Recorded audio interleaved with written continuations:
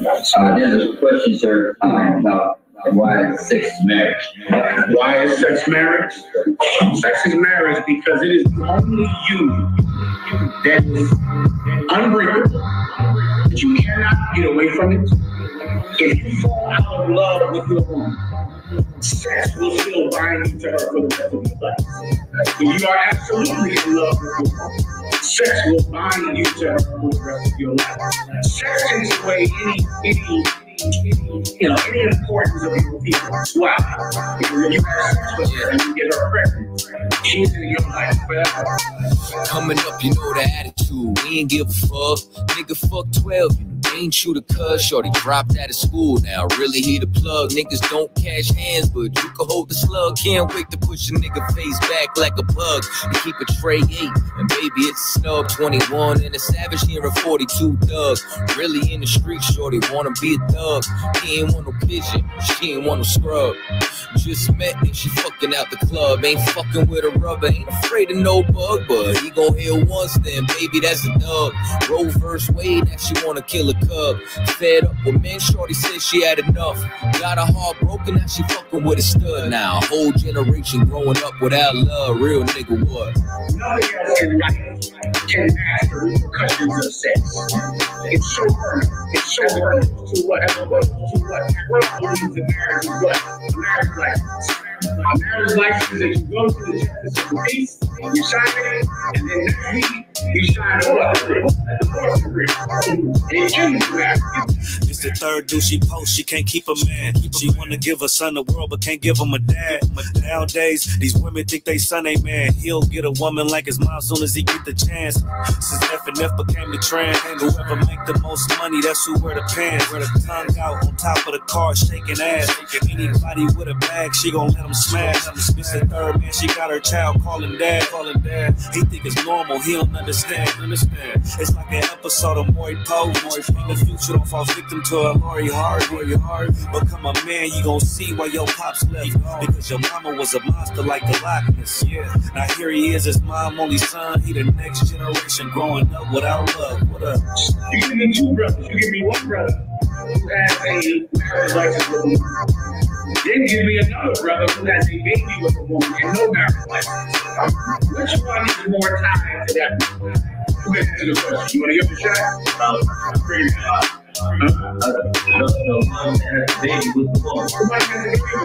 He's the one that is tied to her forever. He's the one that's going to go to jail when he doesn't pay his child support.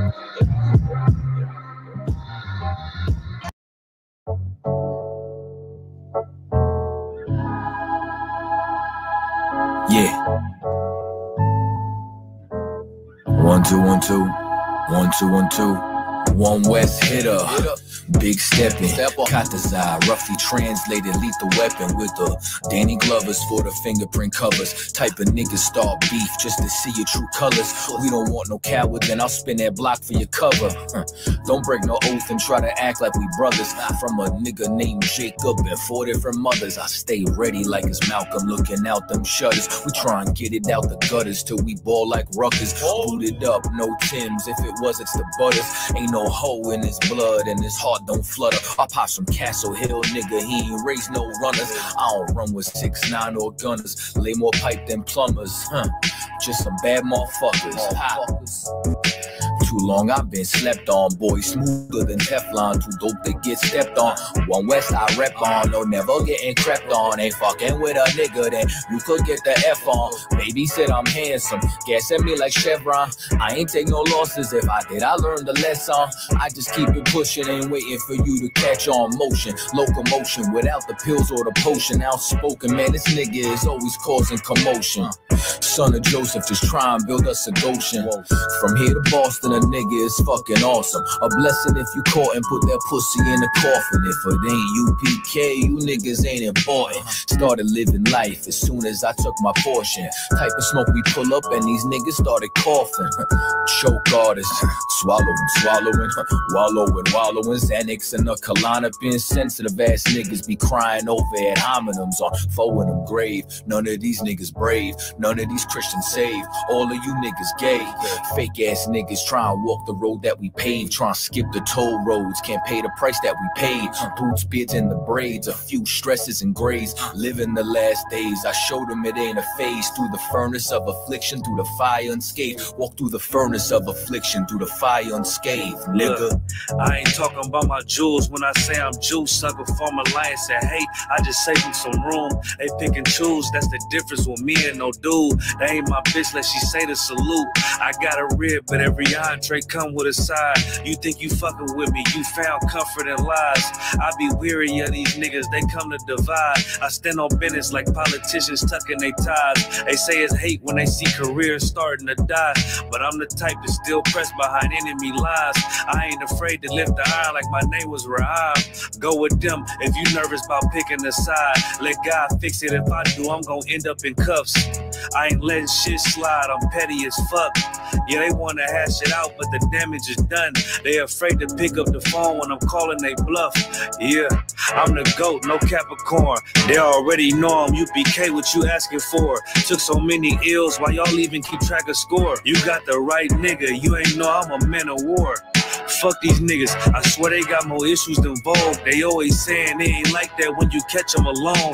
I ain't playing tug of war with no internet trolls. You got my low, it's an issue, come address it with smoke. Oh man, got them checking for posts. What a coincidence. Me and my niggas hate it the most. Throwing salt and pepper till your little king get choked. Did my homework on all you niggas being some hoes. Stuck to the code. My eyes were purple and gold. I'm as solid as they come. I ain't breaking no oath. Not to zob me, stand firm. I don't bend, I don't fold. To Christ's return, I'm a thug with my woes. Whoa.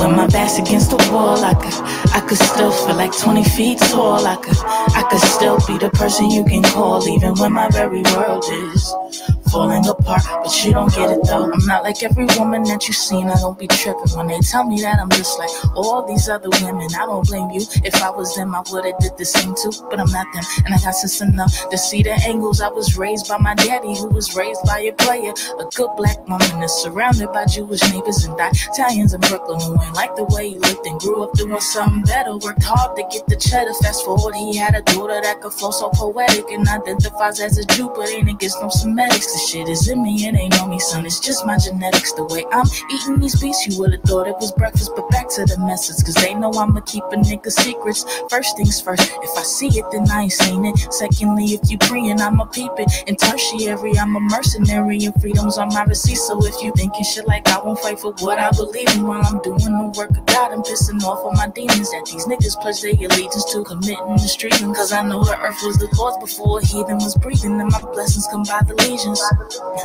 Cause I'm solid like I'm a semen. They following like a sequence. I know that women and children need guidance, and I'ma lead them.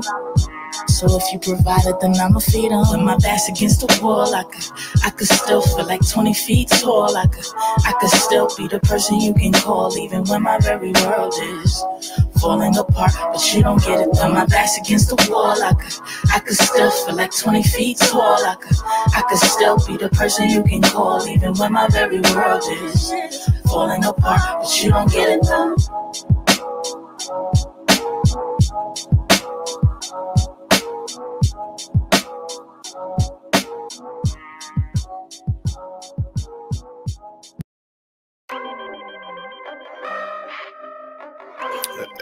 I know, too.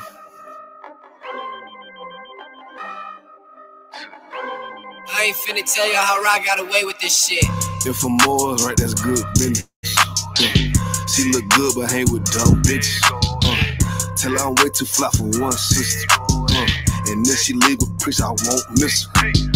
Won't put a ring around it, oh no. Bitches for the street like basketball goals. I always knew she'd let that lane hit her. Won't get a sick from me, I ain't simple. Bitch, now I ain't gonna work it out. I ain't regular, no, I ain't gonna work it out. I ain't regular, use a V and not, nah, failure out. I ain't gonna work it out, cause I ain't regular, I ain't regular, use a regular, Took that bitch back, and she done fed y'all. Look how you living out. You look scary out. Can't fuck that bitch right, cause she be getting nailed out. You won't forgive her, ain't it? You wanna love her, don't you? Just know that love ain't for you. It's for the world, homie. I got some real homies. We don't pretend, homie. SUPK, 1 West, we kicking field goals. Let that bitch lead, ho. She got them D's, though. With a little steak and ass pussy, she be going beast mode. She HIV, ho. You dirty ass skeet, ho. Don't get that shit up out your chest, bitch.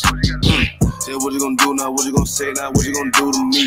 It is UPK, I'm shot too deep, it's better Google me. I put these girls all in my training camp like I relieve. I say what I do, not do what I say, bitch, what the fuck you mean? If for more, right, that's good business. She look good, but hang with dumb bitches. Tell her I'm way too fly for one sister. And then she leave a piece, I won't miss her. Won't put a ring around it. Oh, no. Bitches for the street like basketball goals. I always knew she'd let that lane hit her. Won't get a cent from me, I ain't simple. Bitch, now I ain't gonna work it out. I ain't regular out. No, I ain't gonna work it out. I ain't regular out. You civilian out. Nah, failure out. I ain't gonna work it out. Cause I ain't regular out. I get paper, bro. Got my standards up. You a munchkin out. Catching these out. Check my favorite out. I'm a player out. These niggas top block. Take your lead out. You shouldn't be worried about these broke ass bitches. And don't compare yourself to simp ass niggas. Had to shine a lot of these desperate ass women. Cause they be tripping hard, acting like they different.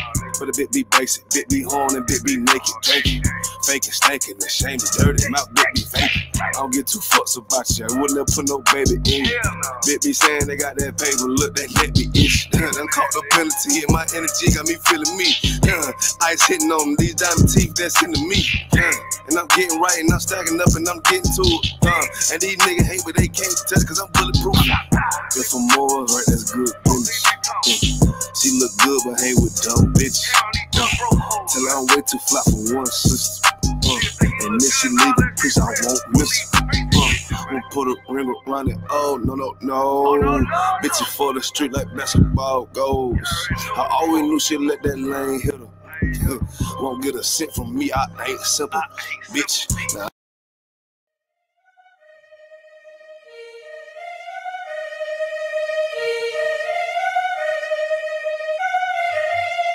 Time, man, shit. Make sure you let these niggas know what time it is, man. You know what I'm saying? Get on this motherfucker. Let these niggas know what time it is, you understand? We royalty. King Ty really one of the realest. I survived drive-bys from them killers. Like I got 9 lives, I got 9 wives. I said fine wine with them bitches. I'm spitting fire bombs in your city. I got like 8 or 9 niggas with me. And we all ready to die in a minute. 1 West, we the best in the business. I get offended, I niggas spin. Talking and get it, but niggas is timid. Rappers is softer than linen. Watch me, y'all parking lot pimping. What more could I give them? I've been the hottest forever. Why would I lie about cheddar? I could do better. I just put loyalty first. Loyalty coming whenever pull up in the Jetta. Ever she on me, you sweater. My fault like wearing a sweater in summertime weather. Haters so salty, no pepper. You not that seasoned or clever. I'm with the rebel. Used to pump bass with the treble. Baking the cake in the kettle. I used to cook up the work. Now I just cook with the metal. Gotta keep foot to the pedal. Yeah, let me get the gas on the highway. Let the music blast on the Comte. Break the Glock down into 3 parts. Put it together like my Najee. Just like Bombay with my enclave. Got my mind made. Ain't no time waste. Eating prime steak with a fine date at a fine place. Getting violated. Hey, listen. I already told these niggas. You understand? I say what's up. I say what's good, my lord. Listen, he like, listen. These niggas ain't ready for none of this. You understand? I said, listen, if the nigga ain't 1 West, he ain't got it on his arm or his chest. I don't give a fuck about the nigga. It's just me and my niggas. We royalty, yeah. I got the hammer, you running, man. Come through your window like brother man. Snapping your neck like a rubber band. Talking my dog like the sun is setting. He told me murder you rappers. Uppercut sending you vertical actors. Y'all got me coming with verbal attackers. I might attack you type physical too. So y'all be rhyming the way y'all be shining. I'm blinding these rappers like Mr. Magoo. These haters miserable, we indivisible. Look at these haters like they got no clue. They hold up ones in them W's. Really, bro, don't get too comfortable. If you ain't cut from the cloth, co-signed by the boss, then we do not fuck with you. Cause you wouldn't last here. I told you you the same shit last year. Already told. Keep talking that trash, I have a car, come kick your ass You in. already know. Your jaw like glassware. We pull up, not rocking no mask I'm there. ready to Don't go. care if you spot us, you know how you got us. It's over, you saying your last prayer. Yeah. You already know we live and direct. Hey, let me get a 1 in the chat if y'all can hear me loud and clear. You know what I'm saying? This is Cross the Line Radio. I'm gonna be dropping links in the chat. You know what I'm saying? One of the links is I'm not taking any calls tonight. Y'all want to talk? Y'all can come on the screen. You know what I'm saying? But what I am gonna do is, you know what I'm saying, I got my main man, you understand, Priest and Officer Thabawan joining me this evening. And Shalom, sir. Hey, Shalom, what's going down, Hebrew? You should sir. You know what I'm saying? I put the Mitri on for you. I'm like, I know he gonna be fresh when he come on the screen. You know what I'm saying? So I threw the Mitri right on. Yeah, I mean, Most High Christ. We do have a new channel too, man. You know what I'm saying? For when it comes down, you know what I'm saying? Shout out to Tony. You know what I'm saying? Naha'ala, motivated always. Dashara, Nizam, you know what I'm saying? Appreciate everybody joining us this evening. So what I wanted to do is, man, you know what I'm saying? I've been getting a lot of requests about the 12 tribe, you know what I'm saying, breakdown. A lot of people wanted to see it clear. So what I did was, instead of just cramming everything into just 3 hours, because I've had over 20 to 30 hours, you know what I'm saying, worth of material. I've tried to condense it and also extend it. So what I'm going to do is, y'all was sop in the house. What I'm going to do is, we're going to break this up into a series. So the first thing that I want to do is, when it comes down to, is attack the arguments, which I don't find arguments against the 12 tribe chart. I find emotional rants. I find people who claim to have, you know what I'm saying, certain discrepancies, but really they never bring anything substantive to the table. You know what I'm saying? Like, as I be asking them, okay, well, what's wrong with it? Okay, replace it. Who are the tribes then? Oh, we don't know. You don't know. So if you don't know, how are you so sure that we don't know? Oh, okay. I don't really understand that. You really have no evidence to bring to the table. You know what I'm saying? So what I'm going to do is, I'm going to share my screen. I'm going to get straight into it. We got a lot of information. Like I said, if anybody actually does want to actually come in, I'm going to share the link one more time for the StreamYard. Y'all can actually come on screen. And let me just make sure that this right here, share screen, we're going to slide over here. Boom. Y'all should be able to see that. Yup. And it's working perfectly. So, you know what I'm saying? Shalom, once again, cry out and spare not podcast. You know what I'm saying? Big ups to everybody, you know what I'm saying, that's joined, not to Zagabar, you know what I'm saying? The water for the donation. You know what I'm saying? Big ups to everybody who donates. He said this is pay-per-view right here. You know what I'm saying? Somebody said I should put this on pay-per-view, but you know what I'm saying? Listen, man, freely you receive, freely you give. So what I want y'all to know is that when we talk about the 12 tribe sign, we're talking about what you see on the screen right now. We're talking about the identity of these tribes and these nations of people, which is really the nation of Israel. Our nation was split up into 2 nations and then eventually grew so big into several nations. But our King Yahushua, you understand, is trying to bring every single one of us back together. So we're talking about Judah, the so-called Negroes. Now, what you got to understand is we've been around since before black people in America were called so-called African Americans. You understand? Like, we've been around since before the internet. If there's anything that you can grasp and put inside, this ain't new. Some of y'all woke up a week ago, look at the 12 tribe sign and say, oh, that can't be right. You and all your years of experience and studies on this topic think that you know something. Okay. You understand? Benjamin, the so-called West Indies. So now we're talking about not only Jamaica, we're talking about Trinidad. We're talking, you understand, we're talking about all the Caribbean islands with the exceptions of the other half of Hispaniola, Cuba, and we call it, and Puerto Rico. Levi, the so-called Haitians. Simeon, the so-called Dominicans. Zebulon, you understand, is so-called Guatemalans all the way on down to Panama. Ephraim, so-called Puerto Ricans. Manasseh, the so-called Cubans. Why are we saying so-called? You understand? You're saying there's nothing on screen. Let me know if y'all could see it. Look, I could see it clear as day. Hold on, let me double check on the YouTube link right quick. Let me see, just to make sure. Hold up. Let me see, Nah, brother, you might have to refresh your feed. If you're saying that there's nothing on the screen, I'm looking right at it on YouTube. You know what I'm saying? So now, and it says Reuben, the so-called Seminole Indians. And what I'm also going to do is I'm also going to later on show you the difference between the Seminole Indians and the Gadites, because people always ask that all the time. They're like, oh, I thought they're all North American Indians. What's the difference between them? Naphtali, Argentina to Chile. Asher, Colombia to Uruguay. And this is how I know that people really just resist the truth, because they say, where's Brazil? Well, if you were to go on a map, you would find Brazil in between Colombia to Uruguay. I don't know if y'all don't understand basic English, and I ain't trying to be too smart with y'all tonight, you understand? But the problem is, if you come up against this chart, which you're going to get into, we're going to get into tonight, what you're going to learn, you understand, is that really you're a white supremacist. Really, you're an antichrist. Really, you do not want God's chosen people to come back together. You understand? Because, and here's something else too. It says Colombia to Uruguay. It doesn't say Colombia and Uruguay. It says Colombia to Uruguay, meaning the expanse of that entire area. All right. And then Issachar, the so-called Mexicans. So we're going to prove all of this. Now it says, Shalom, sir. How would you, hold up, let me see what this brother's saying right now. He said, how would you do an accurate class on our people in the Eastern Hemisphere? You understand? Well, you would have to talk about what people are you speaking of specifically. You know what I'm saying? So what I would need you to get a little bit more specific than just the Eastern Hemisphere. Now, we're in the Western Hemisphere, and from us being in the Western Hemisphere, that's why, you understand, this is not only predicated to where the bulk of the tribes are, but where the majority of our captivity took place. And we are in the Western Hemisphere.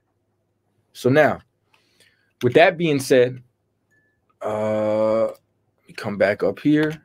Boom.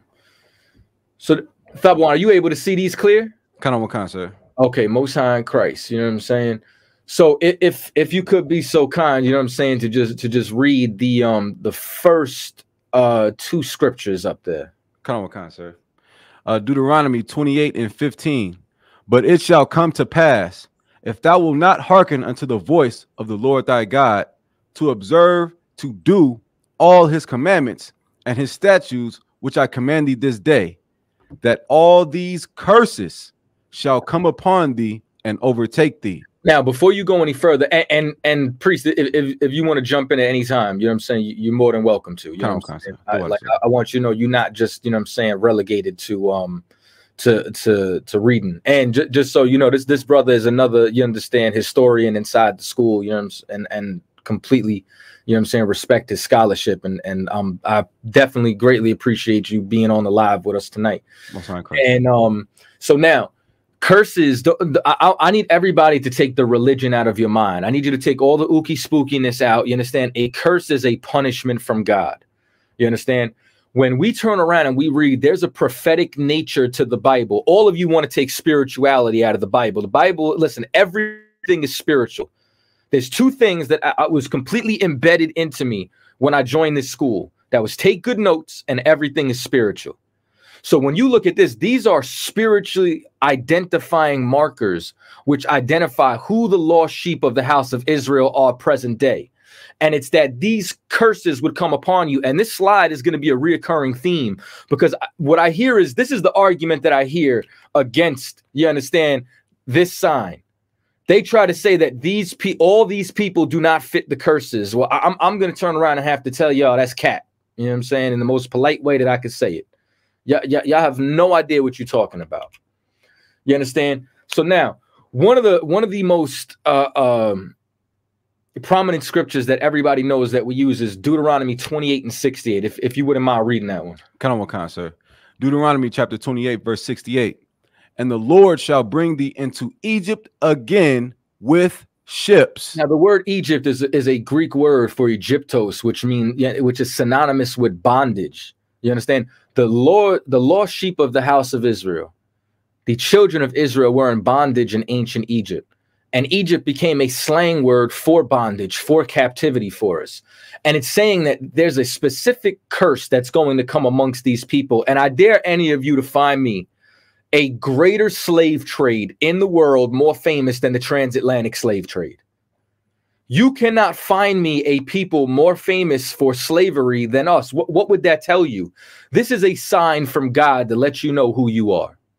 This is letting you know that, like, you can't go over to the state of Israel right now and find where those people prophetically or historically were ever put on ships and brought into captivity. That's right. It won't happen. You know what I'm saying? So if you believe in the Bible and you believe in prophecy, if I ask a Christian, is there any prophecy that won't come true? They're going to say every prophecy comes true. Well, Israel sinned against God and these prophecies came true. What the Lord said would happen, he delivered on his promise. You understand? The brother Shaila L says, Salaki, sir, if I may, any part of this breakdown refute or confirm the Bering Strait migration theory. I'm not going to get into the Bering Strait tonight. I do get into the Bering Strait. I wrote called We Came from the East. This will destroy anybody on the Bering Strait. I promise you.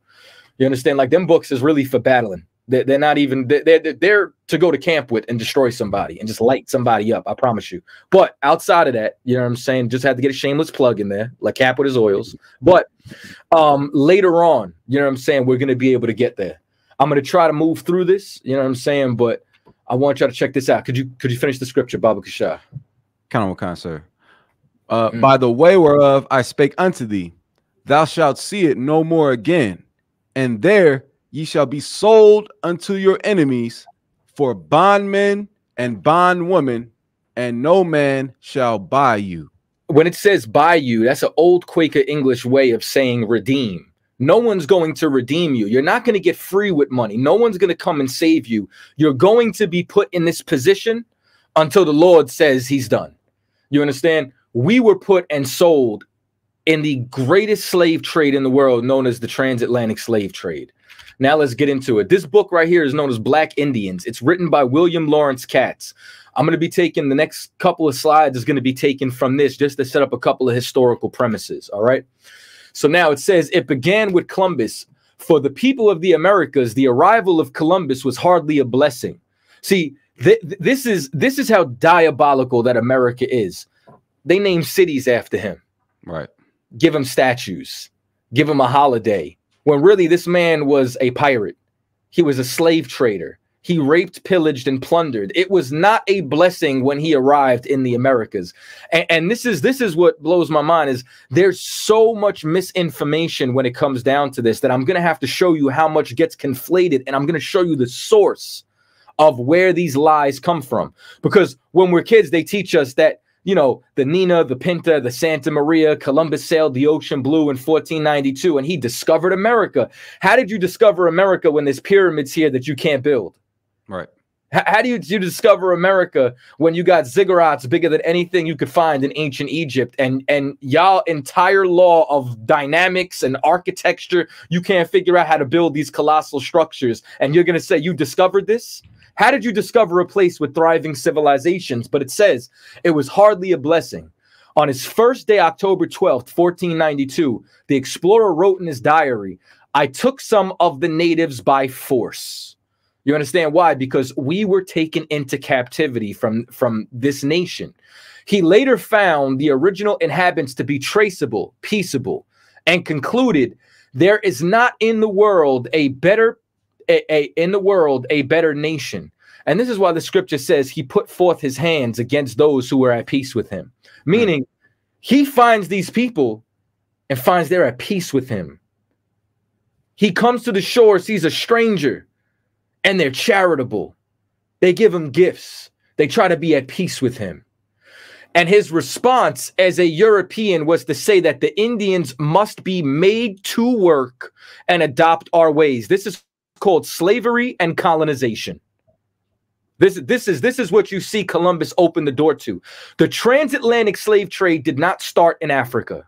The slave trade started in the Caribbean with the Taino Indians, the people that were all throughout the Bahamas, Puerto Rico, all throughout the Caribbean.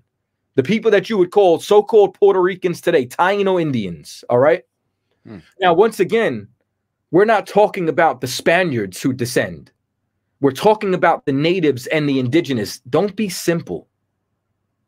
This is the problem. Like, y'all jump to conclusions and assume instead of asking questions. And it's okay if you want to know.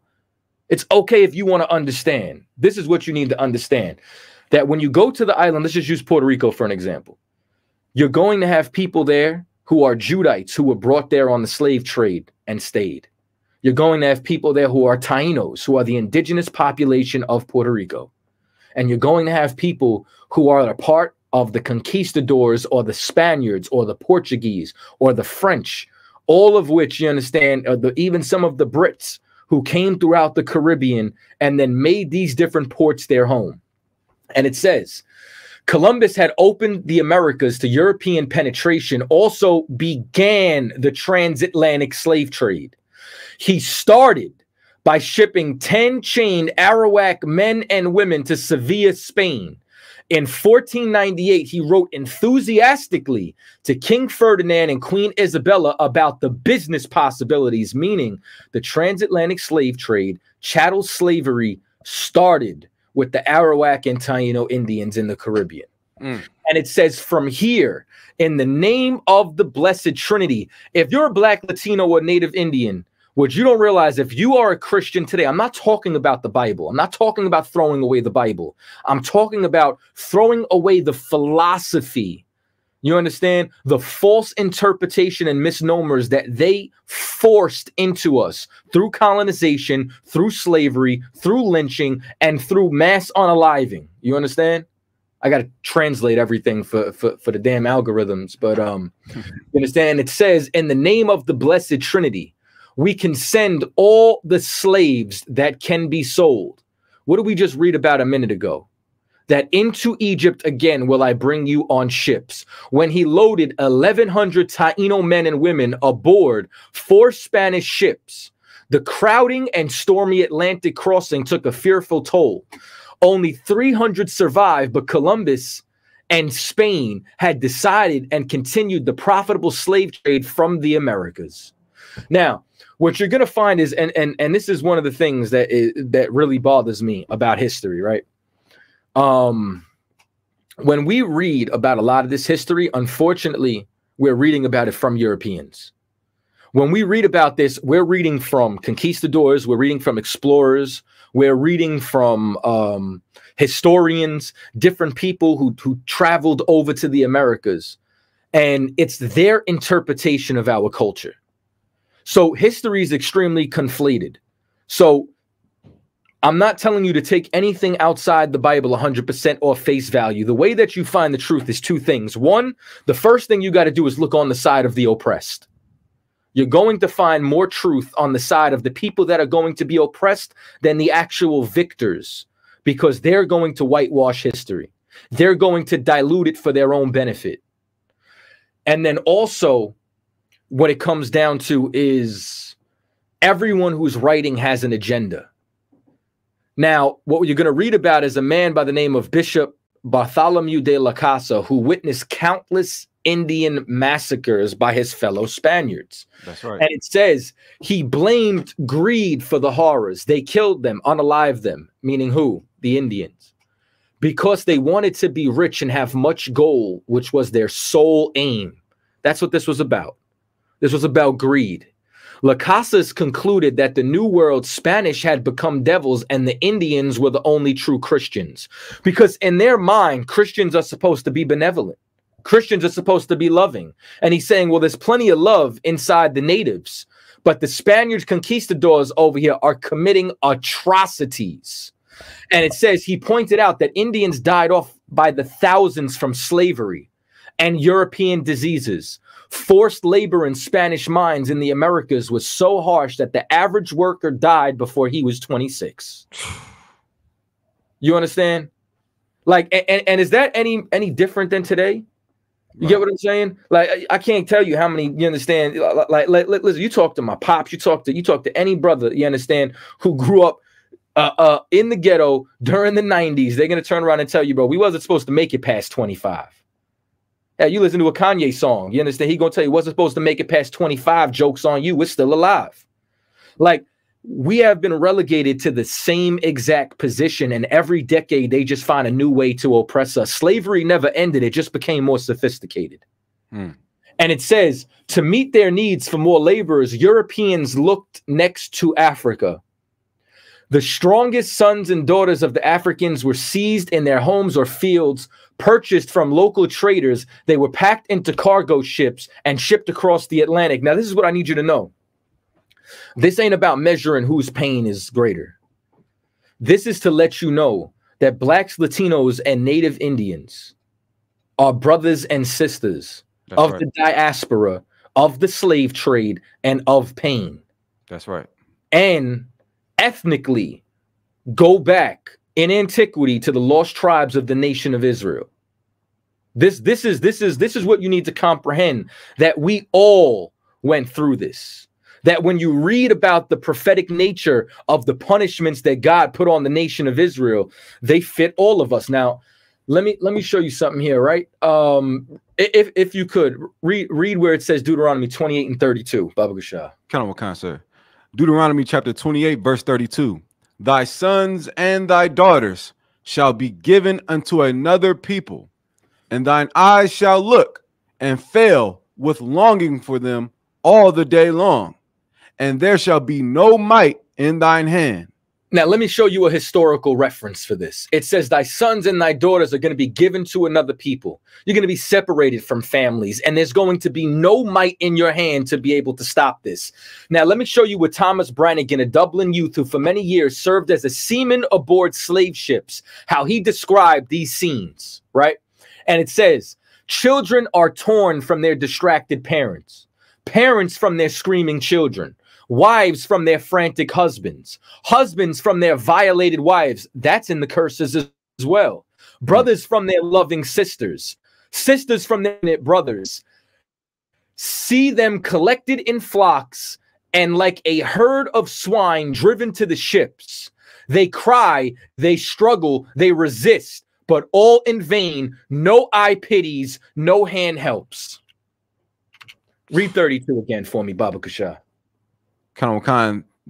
Thy sons and thy daughters shall be given unto another people, and thine eyes shall look and fail with longing for them all the day long, and there shall be no might in thine hand.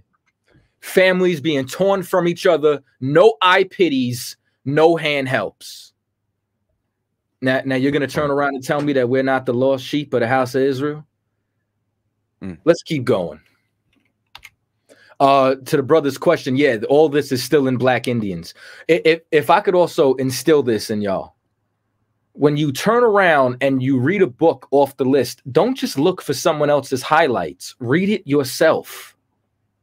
Read the book for yourself. Right. All right. And it says both Africans. Now, in this book, he's calling our people Africans, but this would be the so-called Judites, the Levites, you understand, the Benjamites. You understand? And Native Americans found and shared a belief in economic cooperation rather than competition and rivalry. Why is this so important? Because before we were divided and conquered, we were trying to deal with each other peaceably.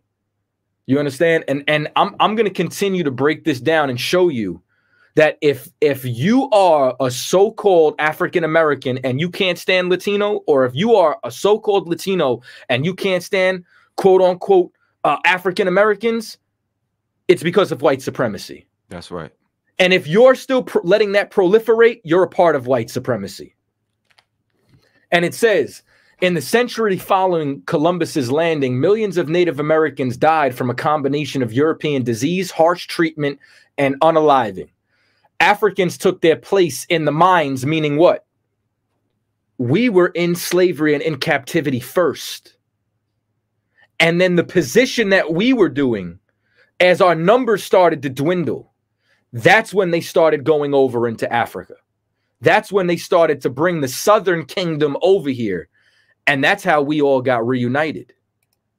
Like what I need you to comprehend with everything that I'm going to break down tonight is that collectively we all went through the same things in captivity in America. We just went through them either in different decades, in different centuries, or from different nations. But all of us had gone through this. That's right. As we continue on. You know what? So just to drop down, it says these figures are even more striking within local areas. In 1519, when the Spanish arrived, Mexico had a population of 25 million Indians. By the end of the century, only 1 million were still alive. The invader calculated that more profit would be made if laborers were worked to death and then replaced. In their plans, pain and suffering did not count, and no cruelty was considered too excessive. That sound familiar? Kind. If you could, read verse 48. Kind. Deuteronomy chapter 28, verse 48. Therefore shalt thou serve thine enemies, which the Lord shall send against thee, in hunger and in thirst and in nakedness and in want of all things, and he shall put a yoke of iron upon thy neck until he have destroyed thee. And that's what you're going to continue reading. I'm going to keep bringing up these slides. I'm going to keep bringing up these scriptures, and I'm going to keep showing you over and over again that all of us experience this in Mexico, North, Central, South America, and the Caribbean. And it says, matter of fact, read 49 for me as well. Kind. Verse 49, the Lord shall bring a nation against thee from far, from the end of the earth, as swift as the eagle flieth. Now, you know why it says as swift as the eagle flieth? Because that has been the symbol of every single European nation from the Greco-Roman Empire all the way up to present-day America. Go ahead. That's right. Kind. As swift as the eagle flieth, a nation whose tongue thou shalt not understand. And that's why they converted us to speak in Spanish. If you're so-called Mexican, if you're from Honduras, if you're from Brazil and you speak Portuguese, we speak Spanish, we speak Creole, we speak all these languages because of our oppressor. And the reason that it's saying that, like, a nation of fierce countenance, because look how they act. It says no cruelty, pain, suffering did not count, and none of it was considered too excessive. So now, this is why I want to tell you that we have fallen victim to this agenda. If y'all out here talking about Negroes only, which this is what y'all don't get. The ISUPK is Negro only because Mexicans are Negroes. Right. Because Puerto Ricans are Negroes. That's right. Because Gadites are Negroes. Right. All of those different titles all came out later inside slavery, and I'm going to show you this. You understand? So now it said, to prevent Africans and natives, meaning the North and the Southern Kingdom, from uniting, Europeans played skillfully on racial differences and ethnic rivalries.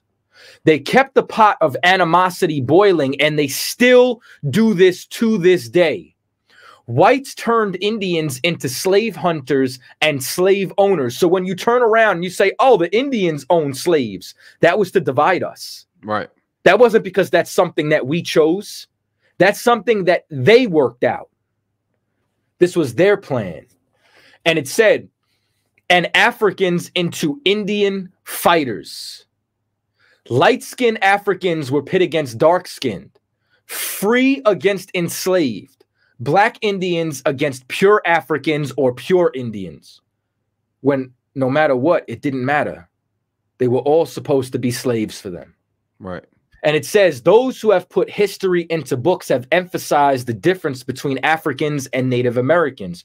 For example, they have stressed that the Europeans encountered Indians as distinct individuals and members of proud nations, and Africans as nameless slaves.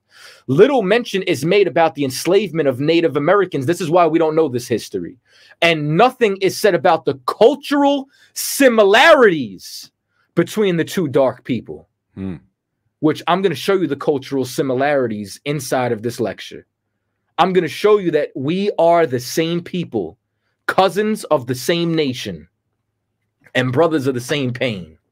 And it says, In 1984, the scholar Theda Perdue said, by emphasizing the actual exaggerated and imagined differences between Africans and Indians, whites successfully masked the cultural similarities of the two races as well as their mutual exploitation by whites. Because they knew we were the same people, and they knew that united, we could be strong against them. So if you're somebody who's trying to divide black and brown, you're a white supremacist. That's right. As we continue on. And it says, to disrupt their racial alliance, U.S. officials promoted slavery. Now, I'm going to be jumping through different periods of time at different, you understand, variations of this breakdown. Because what I want you to see is that they did this in Mexico. They did this in the Caribbean, and they did this in North America. And it says, of the 5 nations, only the Seminoles rejected the kind of slavery the United States wanted. Wealthy Creeks who owned their riches to slave labor were sent to persuade Seminole chiefs to become slave masters, all at the hands of the puppet master. All at the hands and the agenda of the Europeans who were trying to get us to enslave each other.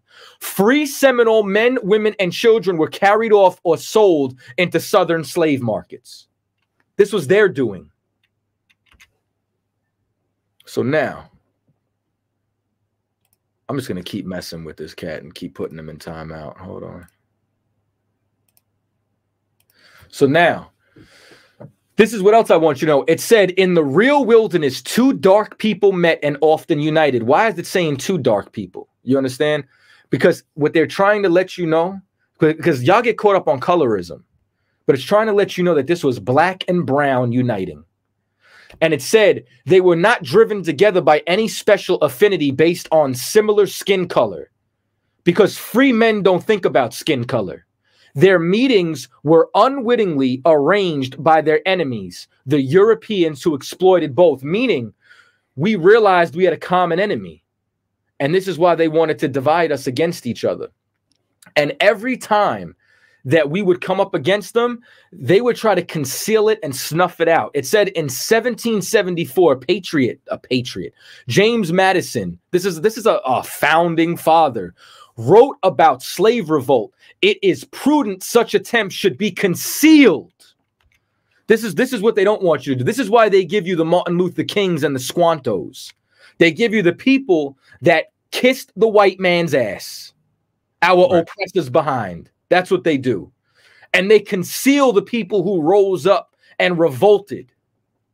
And it says that they were far outnumbered their women and sought Indian wives. I think I might have put the wrong joint in together, but I will do. As early as 1523, Hernando Cortez was given a royal order to keep Indians in their village apart from Africans at all cost.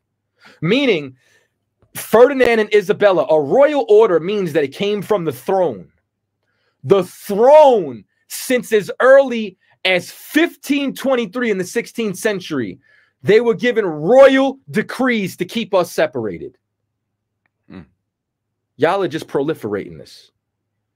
You understand? Like when you turn around and you try to deny a so-called Hispanic as your brother, or when you're a Hispanic who tries to say, me no black, when you Dominican and you as dark as Captain Mashak, and you say, me no black.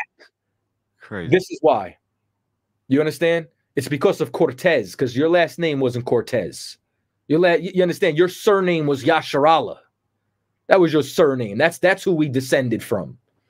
And it said, one royal order forbade trade, commerce, or communication between the two people of color. They were forbidden to sell chickens, fruit, and vegetables, and both defied the law. So when we defied the law, they turned around, you understand, and now said, no, we have to get them to enslave each other. Now we have to get them to hate each other. All right. You understand? And that's what you see today. The only place you don't see that at is in the ISUPK. That's right. You understand? This is where you see our people, you understand, coming back together. So now, President of Mexico in 1615. Remember, I'm showing you that this is in every century. This was in the 1800s, the 1700s, the 1500s. Now we're in the 1600s. In 1650, King Philip II of Spain received a letter from his Mexican colony advising him that division of the races is an indispensable element in controlling his colonies. But the people of color had also learned the reverse was true, that their best road to success in resisting foreign domination was to unite. Y'all don't want to be free. What you better embed inside your soul is that there is not one tribe getting out of captivity. All 12 tribes are getting out of captivity. You understand? All of us together. This became clear during the crucial war for independence Mexico fought against Spain early in the 19th century, because they were trying to stop all of these insurrections. They were trying to stop all of the resistance from spreading. And the reason being is because it says a French colonial dispatch later in the century put the matter simple. The law is hard, but it is both wise and necessary in a land of 15 slaves to one white. Between the races, we cannot dig a gulf too deep. They needed to put the divide between blacks and Latinos, between blacks and indigenous, so far the North and the Southern Kingdom away from each other, so that this way they could continue to control us. Right. So that we would be willing slaves. You understand? That's right. And it says the enslaved also learned some lessons. Their owners would rise to any level of violence and arm to anyone protecting the bondage of their grip of the Americas. Europeans would throw their own soldiers into the fray or hire Indians living nearby. Slaves began to reason that their success might depend on their ability to make friends among the neighboring Indians. And friends do not hunt friends. This is what they're afraid of. This is what they're horrified about. And this is why they put as much propaganda out there as they can for us to be against each other.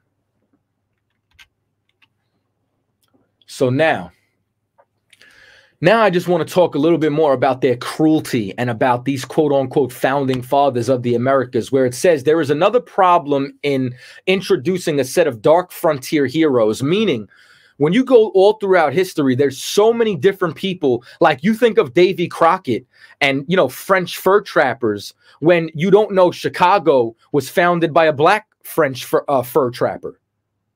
Like we don't even know this. We don't even understand how much we've played a part in shaping American history. And it says their love of liberty thrust them against some sainted U.S. figures. Thomas Jefferson, speaking of the Indians, said, "We would never stop pursuing them with war while one remained on the face of the earth." Andrew Jackson, the first great Democrat to reach the White House, was first in a long line of candidates to win presidency by boasting of his Indian fighting skills.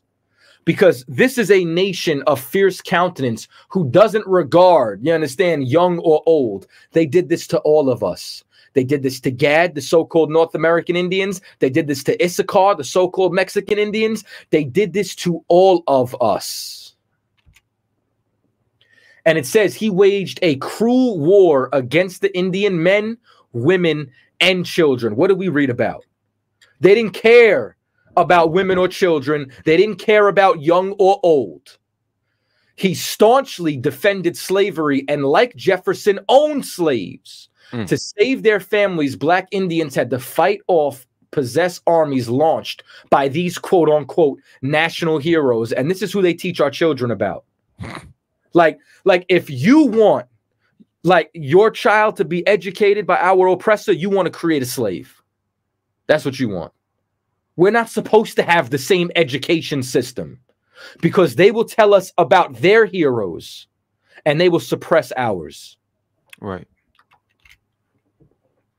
If you could read Deuteronomy 28 and 49 again into 50. Count on Wakan, sir.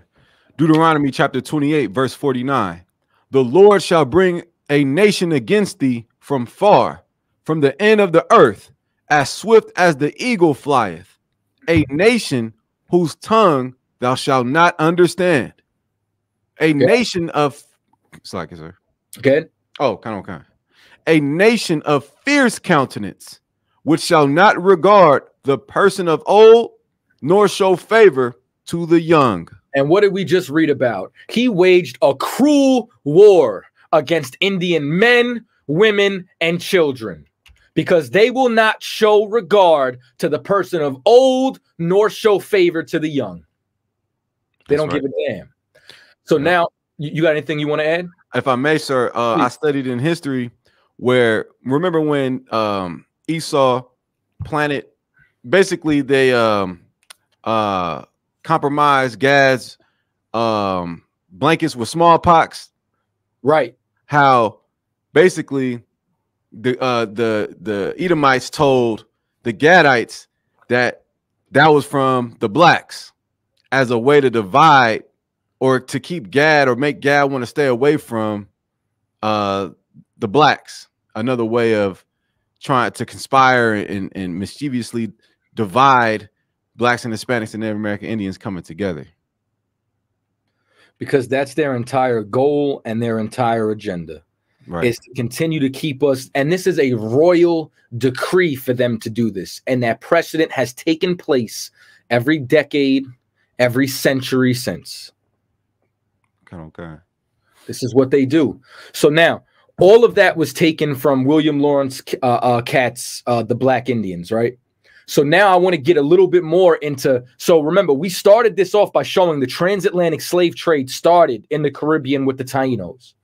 Now I want to show you they went into Cuba, they went into the other islands, they illegally invaded Mexico, and I'm going to show you with this book right here, Lost Tribes and Promised Land. This is the next pages that we're going to be reading from. I don't know about the... I don't know about the new joint. You know what I'm saying? If they took information out, this is like a first edition hardcover. When I first came into Truth, this is one of the first books they raised the price of. You know what I'm saying? Me personally, I paid like $30 for this book. Actually, it was supposed to be for $30. I paid $15. But this book at the time was $300 on Amazon. I don't know how much it is right now, but these books that I'm telling you, I would order them tonight if you could, because I guarantee you this gets out, price is getting raised on everything. That's right. So now, Bartholomew de la Casa, we read about him earlier. This is another person who's reading historical accounts about what he saw, the atrocities that was done from this fierce nation who destroys us at every turn. And it says, this is page 157. It says, it was customary among the Spaniards that one man chosen by the captain would take charge of distributing the food and other things given out by the Indians. Now, what did we read about earlier? In food, in clothing, and in want of all things would we have to go to our enemies for. And it says, and this was being done. The captains and the other soldiers on their horses of the Padre Las Casas watching the bread and the fish being handed out. Suddenly, one of the Spaniards drew his sword, saying that he saw the devil before him. Then 100 Spaniards all drew their swords and began to cut them down like sheep. Don't they call us the lost sheep? Aren't we sheep that's led to the slaughter? Doesn't it talk about how these nations devour us? Unaliving and disemboweling men, women, children, and old people, all of whom had been calmly sitting and watching the Spaniards and their horses in amazement. And a few moments, not a single one of them was still alive. And the Spaniard entered the large house of the village and likewise commenced to stab and to slash to death everyone they found inside, until there was a river of blood, as if a multitude of cows had been slaughtered. Y'all gonna tell me that these natives that he's reporting on right now does not fit the curses of Deuteronomy? Or are you just ignorant of history? Do you just have no idea what you're talking about in any way, shape, form, or capacity? Let's continue on. But I don't even know if I could say that word, but the sexual abuse of Peter Noble Savage did not stop with the mere abuse of encomienda. After slavery, they created the encomienda system. The encomienda system was basically like a harsher version of Jim Crow. Like I told you, everything Judah went through, Issachar went through. Everything Ephraim went through, Benjamin went through. Everything Benjamin went through, all the tribes went through. There also were Indians whom the more rapacious colonists could treat unequally as slaves, and against them anything was permitted. These came from the island that, not having yet been colonized, were therefore not yet subject to the fiction that their inhabitants were free under Spanish law. Slave raiding, which became increasingly popular as the Indians of the colonized islands died off under the abuse of the encomienda, seemed to find its most fertile source of supply in the Bahamas, which were known to the early Spanish colonists as Lucayos. Peter Martyr wrote this scene of Columbus's first encounters with a golden world. It is stated that the islands formerly abounded in various products which constituted their riches. I say formerly, for they are now deserted. Did it not say that they would come and eat up of our land? Did it not turn around and say that they would reap all of our land and we would reap nothing? That they would leave us wasted and desolate all throughout the curses? Right. You understand? Is this, matter of fact, grab that for me, man. Grab that for me in Deuteronomy, Baba Kashad. Let me know when you got it. I'm going to keep reading. And it says, the reason for this is that large numbers of wretched islanders were transported to the gold mines of Hispaniola. Meaning what? They were shipping us from island to island. And in Cuba, when the native inhabitants there were exterminated, exhausted by disease, famine, as well as by excessive labor. Don't tell me who the devil is in the earth. You understand? Like when the scriptures turn around and say, ask the birds and they shall tell you. Ask the earth and they shall tell you. 1,200,000 of them disappeared. You got the scripture? You talking about the one in Deuteronomy 28? Or which one? Select it. Yeah, Deuteronomy 28. I want to say it's got to be either verse 22 or 32 or 31, something along there. And it said most of them died like the natives of Cuba and Hispaniola before them, not many surviving the dreadful conditions of the slave ships onto which they were crammed unmercifully. I started this off with Deuteronomy 28. Now, I've showed you the Taínos. I'm showing you the Arawaks. I'm showing you from Hispaniola to Cuba. I'm showing you all these tribes were crammed on slave ships unmercifully. Y'all ain't know this? If I may, sir, can you quote that one more time? The verse you wanted? The excerpt from it? I can't. When they shall eat of the land and we shall not. Hold on. Let me see. Let me get you the exact verse in 1 second. Boom, boom, boom.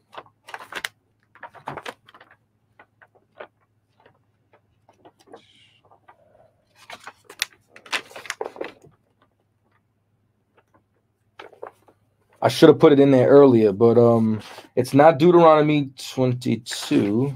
Let me see something. You know what? Give me Leviticus 26 and 17. Kind. Is it 33? I think it's 333 for me. Kind. Deuteronomy 28:33. The fruit of thy land and all thy labors shall a nation which thou knowest not eat up. You understand? That's it right there. And this is why I said it is stated these islands formerly abounded in various products which constituted their riches. I say formerly, for they are now deserted. Why are they deserted? Because they came and they raped, pillaged, and plundered the land, that there was nothing left, that we couldn't enjoy the riches of the fruit of the land anymore. Once again, there's not a curse inside of Deuteronomy or Leviticus, the 26th chapter. You understand that you can't find amongst our people. That's right. And it says, a ship could have easily sailed from Lucayos to Hispaniola without compass or chart, guiding itself solely by the trail of unalive Indians which had been thrown from the ships. It's just a trail of bodies. It was a trail of bodies from island to island. This is how bad they were massacring us. And it says, yet amidst all these marvels and fertility, there is one point which causes me small satisfaction. These simple naked natives were little accustomed to labor, and the immense fatigues they now suffer, laboring in the mines, is killing them in great number and reducing them to such a state of despair that many kill themselves or refuse to procreate their kind. It is alleged that the pregnant women take drugs to produce abortion, knowing that the children they bear will become slaves of the Christians.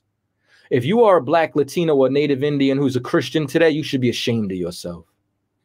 Although a royal decree has declared all the islanders to be free, they are forced to work more than is fit for free men. The number of these unfortunate people diminishes in extraordinary fashion. Many people claim they formerly numbered more than 12 million. How many there are today, I will not venture to say. So much I am horrified. And y'all want to complain about the Holocaust. This is the Holocaust. This is the real Holocaust. That's right. You want to say something? Nah, sir. I had that in Leviticus 26 and 17.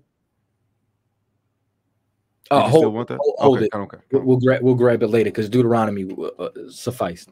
Okay. And it says, now, it wasn't only the Spanish, it wasn't only the Portuguese, it wasn't only the British. This is a subject that has much been romanticized about. And at the outset, it would be sultry to remember that the French unalived Indians too, and that above all, they would surely have unalived many more had they come to America in numbers as great as those which the Spaniards and Englishmen came. It's all of these nations, man. It ain't just one of them. You get what I'm saying?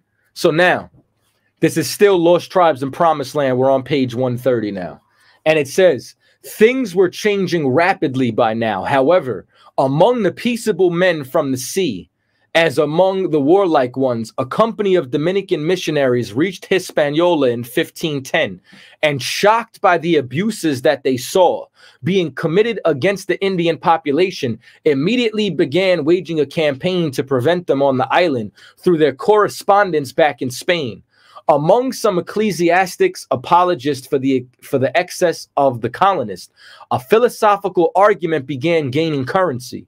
Purportedly based on Aristotle, it claimed that the Indians were a people eligible for slavery because they were not fully endowed with rational faculties. Meaning, this is why they paint us as naked.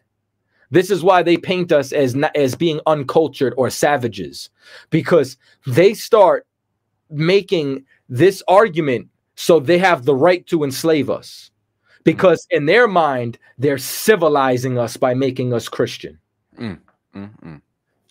And this continues on. And these reports go back and forth between there and Spain. Now, let me show you more about how they converted us. This is if you are Puerto Rican, if you're from Cuba, if you are Black, Latino, or Native Indian, let me show you how your forefathers became Christian. You understand? It says after Hatui was tied to the stake. You understand? This was a Cuban cacique, which was a chief. A Franciscan friar, one of the holy men who were there, began telling him about God and our faith, about which he had never heard anything before, and about a few things that it might suffice for him to do in little time left to him by the executioners if he wanted to go to heaven, and where he would have glory and eternal peace instead of to hell, where he would suffer perpetual torments. Thinking about it in a moment, Hatui asked the friar if all Christians go to heaven. The friar said yes. The cacique replied without further hesitation that he would rather go to hell than have to be among such cruel people. This is the fame and honor that God and our faith have won by the mean of Christians who have gone to the Indies. You understand? And now we willingly serve Christianity. Why? Because the leaders got burned at the stake and asked if they would convert. You understand? Once again, find me a curse up here that we don't fit.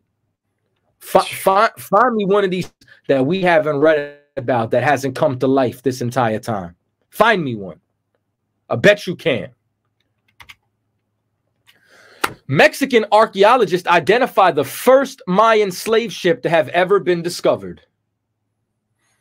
Let me ask you something, Tabawan. Where are the Mayans located? And the Mayans dominantly? Yeah. Central and South America? Central and South America, as well as Mexico, the Yucatan Peninsula. Right. You know who we say dwelt in the Mayan Empire? We say that Zebulon dwelt in the Mayan Empire. Right. You understand? You know who else interacted with the Mayan Empire? The Aztecs. Like, this is what you got to grasp. So far, I've showed you everyone in the Caribbean's gone into slavery on ships. Now I'm showing you the Central Americans and South Americans went into slavery on ships. And it says archaeologists in Mexico have confirmed that a shipwreck discovered off the coast of the Yucatan Peninsula once carried captured Mayans who were sold into slavery. It is the first Mayan slave ship ever to be discovered, according to Mexico's National Institute of Anthropology and History, which made the announcement Tuesday. Y'all ain't know nothing about this. You understand? Y'all ain't know a damn thing about this. Each slave was sold to middlemen for 25 pesos, and they resold them in Havana for as much as 160 pesos for men, 120 pesos for women. INAH archaeologist Helena Barbera McKinney says in a press release, the ship sunk on September 19th, 1861. You understand? While en route to Cuba, proving that slavery continued despite being abolished in Mexico in 1829. Never mind what they were doing in the 1500s, the 1600s, the 1700s. We're talking about this happening in the 19th century. Right. And a decree issued banning the forced extraction of Mayan people that same year. For researchers, the discovery is highly relevant. Said in the release, beyond the difficulties in identifying a wreck by name, it also speaks to an ominous past for Mexico that should be acknowledged and studied in terms of its context and time. Archaeologists confirmed the identity of the ship from its boilers, which exploded and caused the boat to catch fire, as well as the wooden hold side wheeler, which had been preserved. They also found artifacts, including fragments of glass from bottles, ceramics, and 8 brass cutlery used by the first-class passengers on board. Now, let me tell you why none of you know anything about this. Let me show you beyond white supremacy. Well, this is a part of white supremacy, but beside them dividing black and brown, why you are so ignorant. All right. Can you see this clear? Kind. You mind reading it for me? Kind, sir. From the one of Baba Kasha. Kind.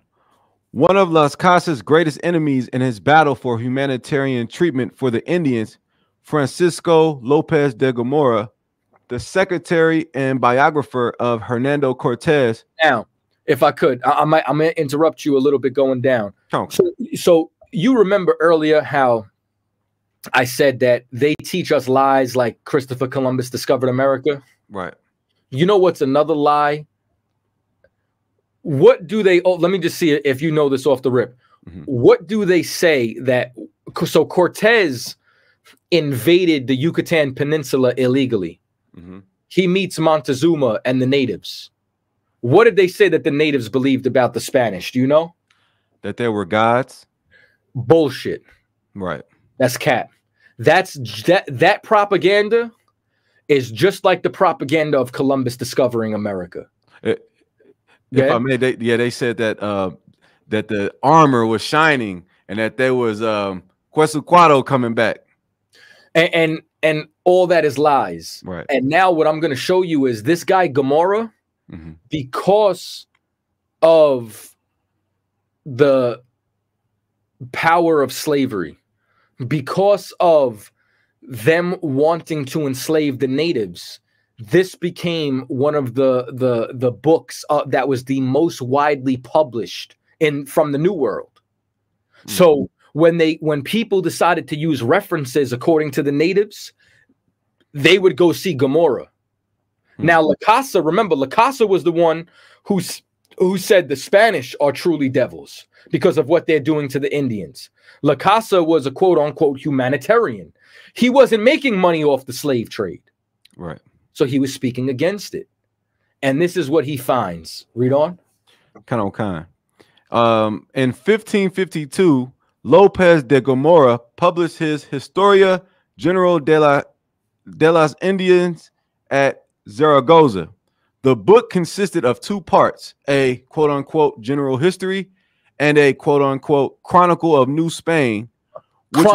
A chronicle of New Spain, meaning Mexico was New Spain. That's what they called Mexico when it landed there. Go ahead. Kind. Which was essentially a biography of Cortez.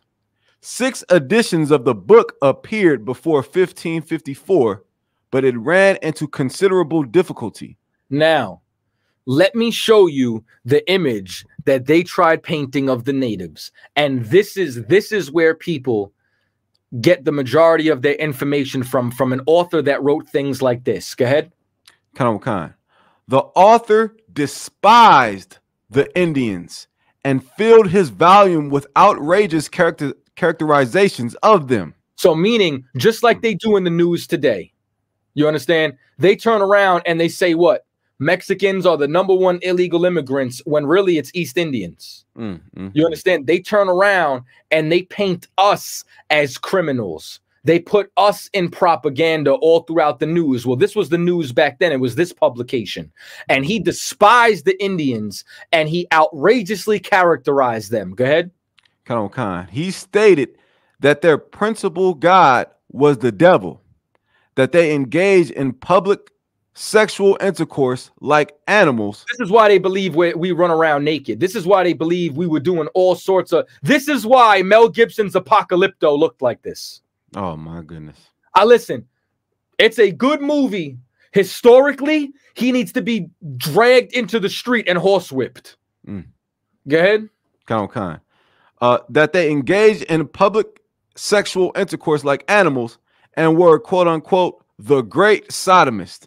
Good. That they were liars, ingrates, and the source of syphilis. And the source of syphilis. We're going to turn around and say that we all know that the Europeans brought syphilis to the New World. They're going to say they were the source of syphilis? Read on. He further contended that many were cannibals. This is why they say we were cannibals, because they were trying to paint a picture that we lacked humanity so that this way they would be able to enslave us. Go ahead. And knew nothing of justice, that they went shamelessly nude, that they, quote unquote, are like stupid, wild, insensate asses, prone to novelties, drunkenness, vice, and fickleness, that in short, they were the worst people God ever made. Now, when Columbus first landed, what did he first say about the natives? These are the best people God ever made. Right. Once they start to see slavery could be profitable, because this is what you need to realize, right? At this time, the world isn't what you know today. You can't go on Google Earth and just see every civilization. They don't know anything about this civilization right now.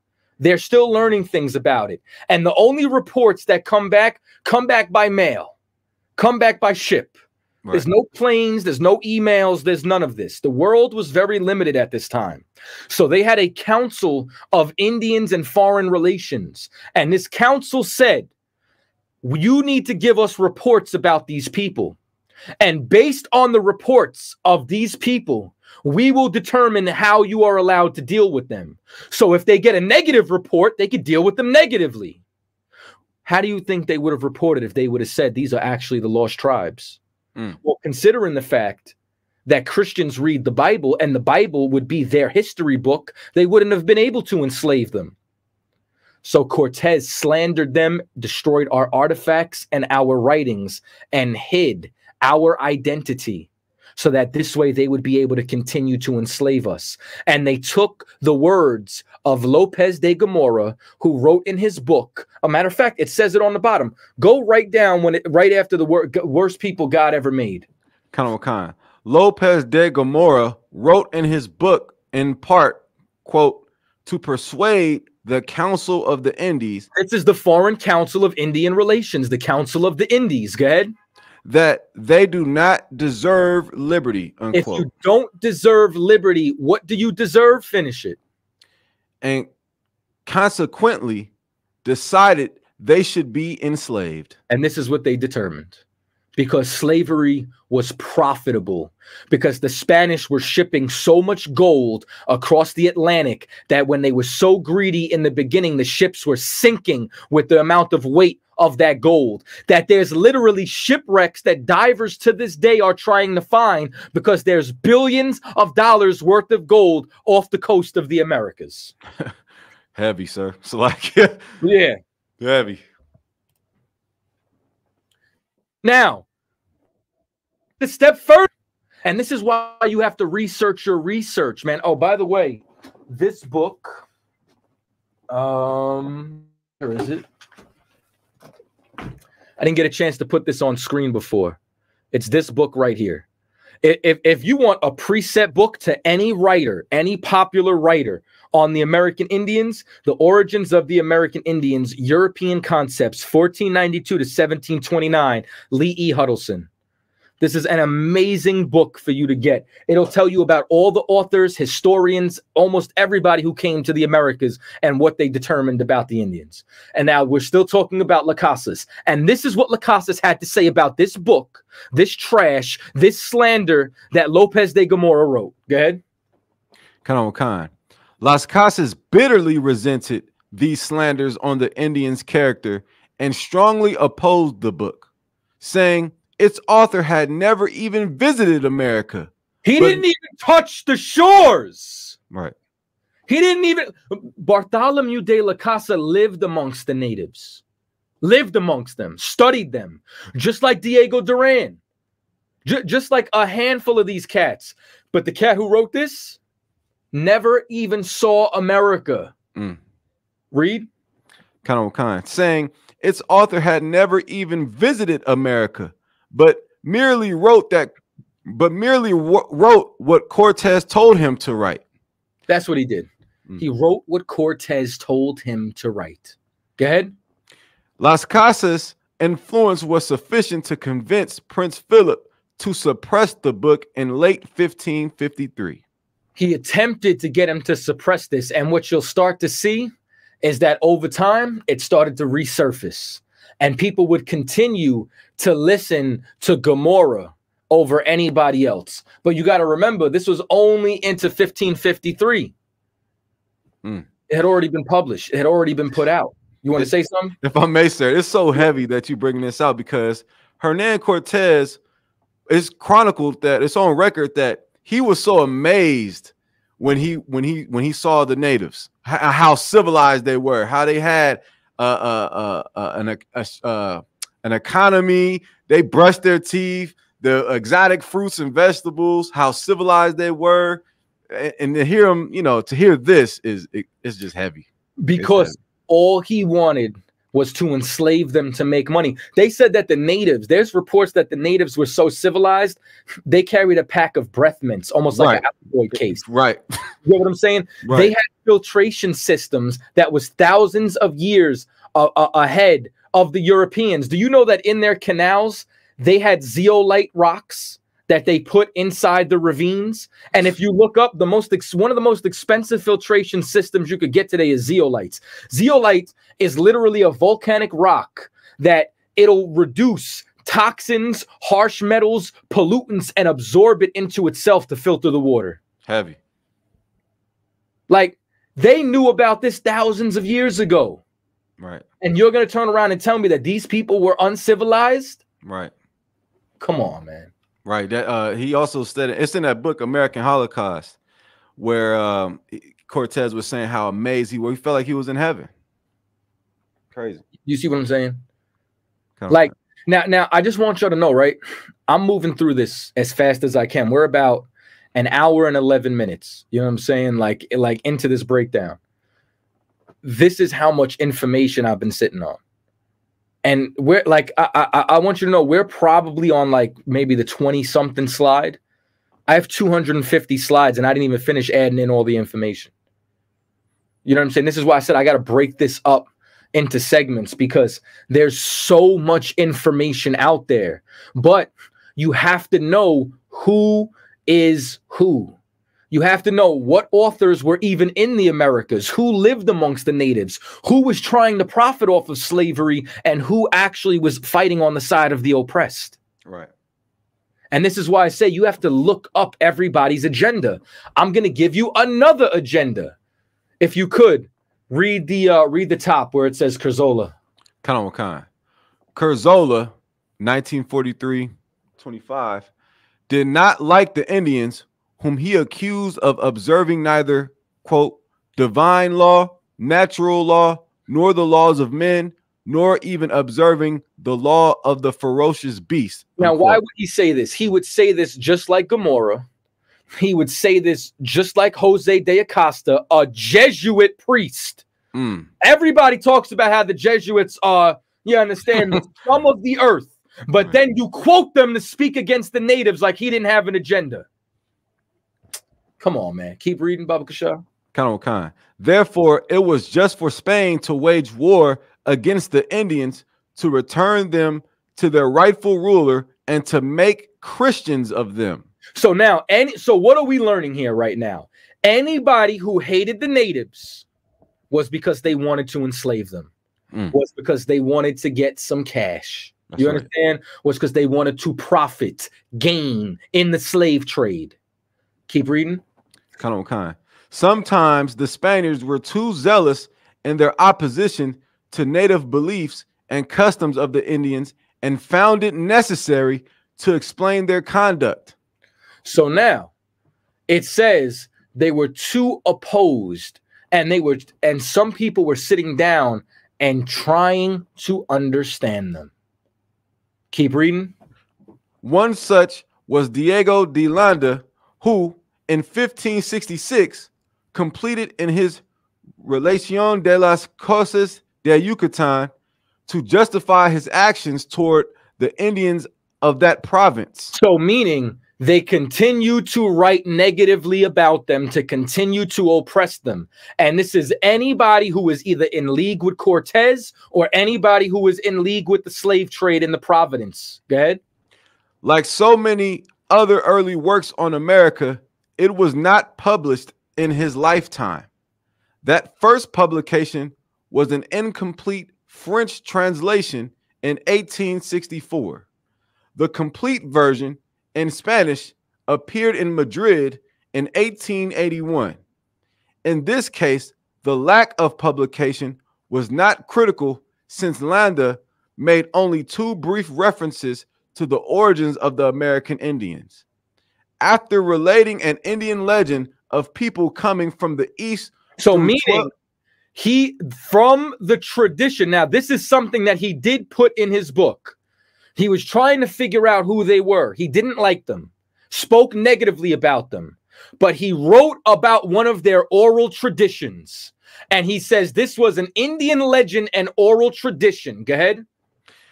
After relating an Indian legend of people coming from the east through 12 paths open through the sea, Landa observed that if this were true, they would be Jews. and this is why I wrote a book saying we came from the east, because the natives out of their own mouth said they came from the east. So now, the history of ancient America anterior to the time of Columbus. So now, remember, we're talking about Cortez in Mexico.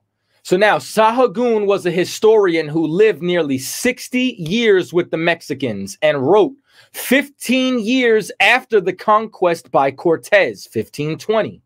And it says, the Aborigines of the country first touched down at Florida, then coasted along until they reached the Bay of Honduras, and then they landed. It will be observed that terms like touched, coasted, and landed are phrases belonging exclusively to navigation. This confirms the reply of Montezuma, right, that his ancestors originally came from the east, for by navigation only could they come from that quarter, and as a consequence they sailed towards the west and across the Atlantic Ocean. Out the mouth of Montezuma, the emperor of the empire, who met Cortez, this is what he told them about their people. Said, we crossed the Atlantic, we touched down in Florida, came down into Central America. And it says, and now it says, Cortez wished to sail around the Bay of Honduras, the point of Yucatan, and thence into the Gulf of Mexico, and inquired if there were descriptions of these coasts. Montezuma instantly presented to the Spaniard maps and charts of the entire coast. And from these, Cortez steered and sailed his perilous voyage around Honduras. And by the correctness of the charts, he accomplished his expedition in safety. Do y'all hear this? Now, I thought these people were uncivilized. Right. I thought they were clueless. I thought they were savages. You mean to tell me they have nautical maps? You mean to tell me they had cartographers amongst them who were able to accurately chart the entire coastline of the Americas? And here's another lie. They try to turn around and act like Israel hasn't had any maritime skills. Maritime skills meaning talking about sailing. You mean to tell me the Bible doesn't talk about King Solomon's navy? Right. You mean to tell me that the Bible doesn't talk about how he would send his ships out on year voyages, year and a half voyages? Right. No, they try to suppress this information because they do want us to know we crossed the Atlantic. There goes your Bering Strait. It's out the window. This is out the mouth of the natives themselves. This is their legends. This is their oral traditions. This is their history. Let's go a little further. Should we go into South America? How about the conquest of Peru? You understand, this book was published in the 1800s, all right? And it says, and it's talking about the civilization of the Incas, all right? So this is literally going to talk about, you understand, the conquest all throughout South America and the different islands. And I'm going to jump through some of this history. If you could, right, could you get me Deuteronomy 25 lined up? And then could you also line up Psalms 55 and 3? Okay. Yeah, we'll go there first. So I'm going to read this while you get those, all right? Okay. So it says, so now this was on an expedition as they're moving through and they're getting ready to conquer the natives inside of South America. And it says, at length they reached a thick settled hamlet, or rather town, in the province of Coque. The Spaniards rushed on the place, and the inhabitants, without offering resistance, fled in terror to the neighboring forest, leaving their effects of much greater value than had been anticipated in the hands of the invaders. We fell on them, sword in hand, says one of the conquerors with some of the naivety. For if we had advised the Indians of our approach, we should have never found there such store of gold and precious stones. The natives, however, according to another authority, stayed voluntarily, for as they had done no harm to the white men, they flattered themselves none would be offered to them, but that there would be only an interchange. They're going to find out how sadly mistaken that they actually were. And when you read this book, you're going to read how even when the Spanish don't pursue them, they would flee. They would run in fear, especially once their reputation started to spread throughout the different tribes and throughout this land. If you got Deuteronomy, if you could read Deuteronomy 28 and 25. Come on. Deuteronomy chapter 28, verse 25. The Lord shall cause thee to be smitten before thine enemies. Thou shalt go out one way against them and flee 7 ways before them, and shalt be removed into all the kingdoms of the earth. And that's exactly what happened to us, man. You understand? We've been conquered, removed into different kingdoms, and when they came through, we would flee. Drop that. Give me Psalms 55 and start at verse 3 for a second. And I'm going to say, it says, of good office with the strangers and an expectation founded, it may be on the good character which the Spaniards had established for themselves on their preceding visit, meaning when the Spanish first came, they were acting like they were peaceable, but in which simple people now found themselves most unpleasantly deceived, meaning what? Now they started slaughtering them. Now they're running down on them with sword in hand. Read Psalms 55 and 3. Psalm chapter 55, verse 3.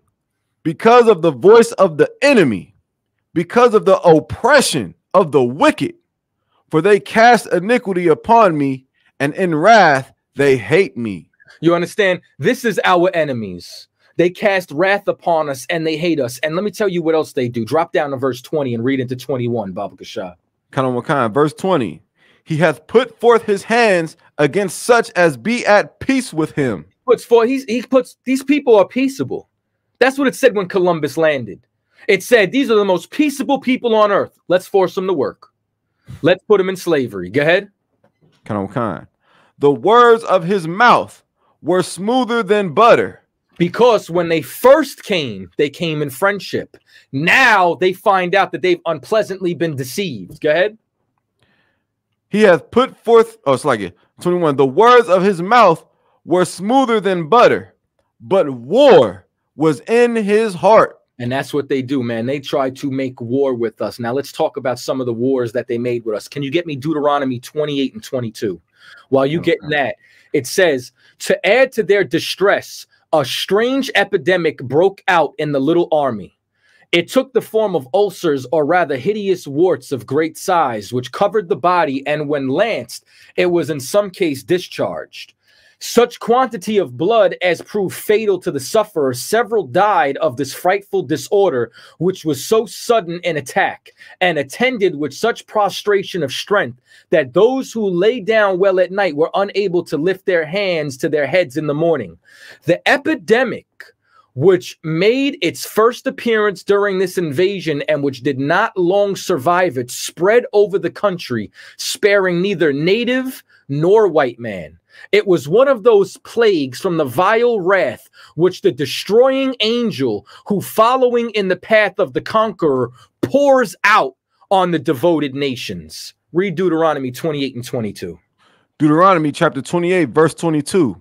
The Lord shall smite thee with a consumption, and with a fever, and with an inflammation, and with an extreme burning, and with the sword, and with blasting, and with mildew, and they shall pursue thee until thou perish. You understand? Meaning, all of these different diseases that they brought, that they spread, that they came over all throughout the Americas, this is what they did, man.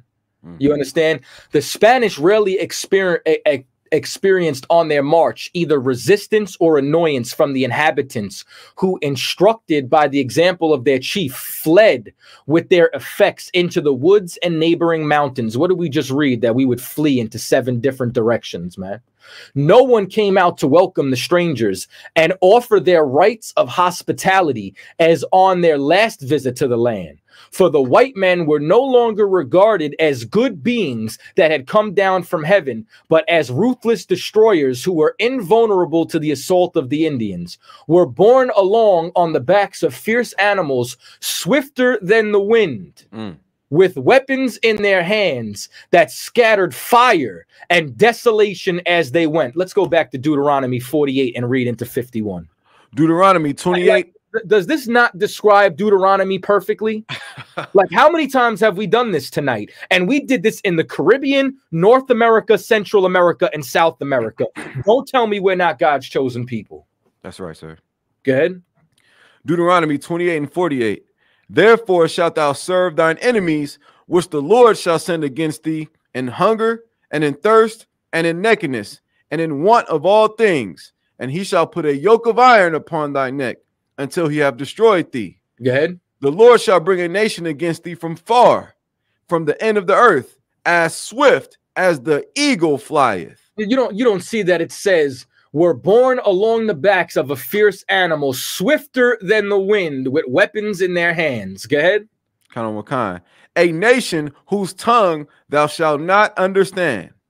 A nation of fierce countenance, which shall not regard the person of the old, nor show favor to the young.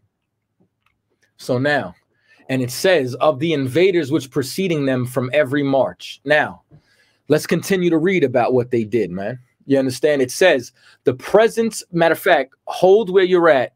Get me Leviticus 26 and 17.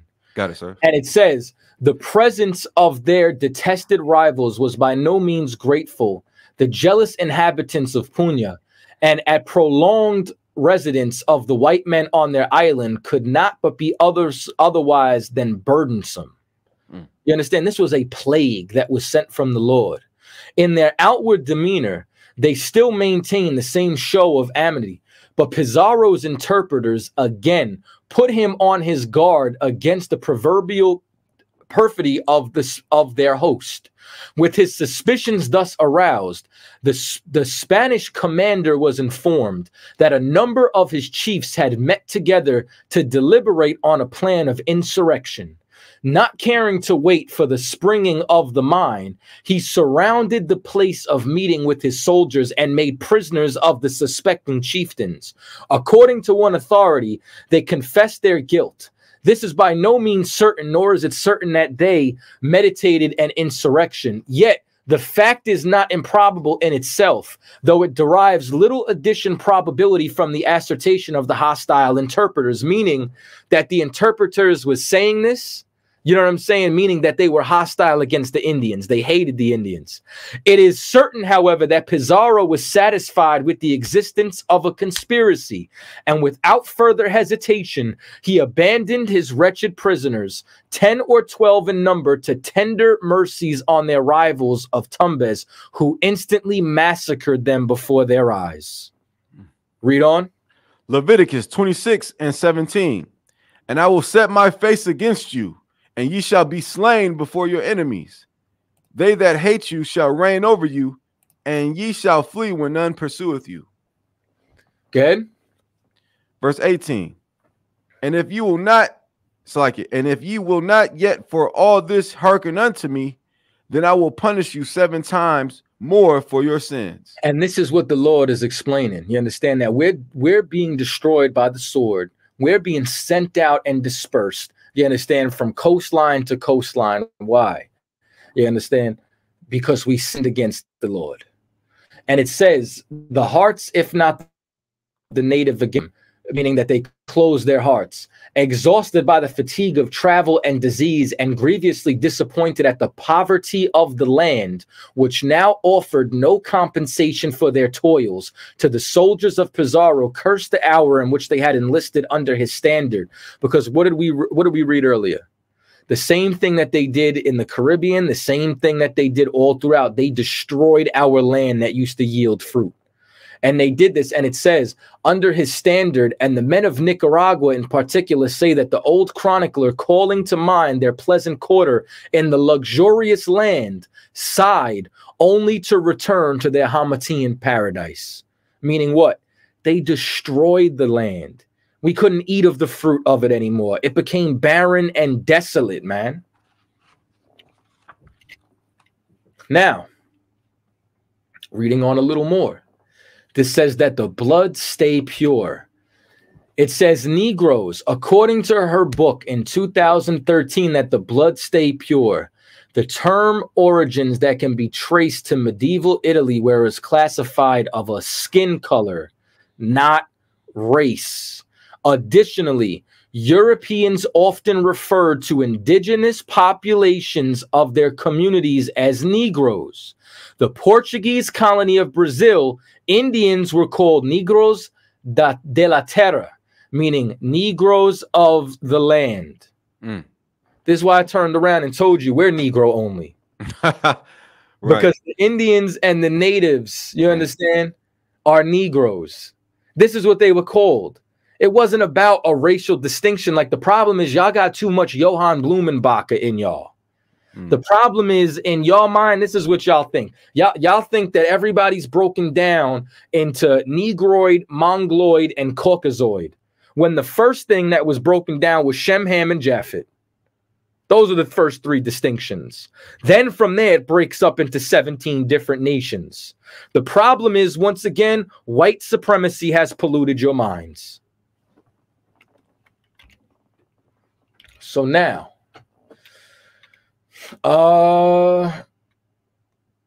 boom, let's start with this. So now, remember, I showed you that the Mexicans went into slavery with ships. The Puerto Ricans, the Dominicans, the Cubans, the Central Americans, the South Americans. But Kataza, what about the North American Indians? In the 1600s, law said the closest Indians were guilty of murder. Chief Lynette, now, just so you know, like, this is what happens when you're in rulership. When you're in rulership, if you find somebody from your town who's been unalived, everyone from your town is supposed to go fall on the next town.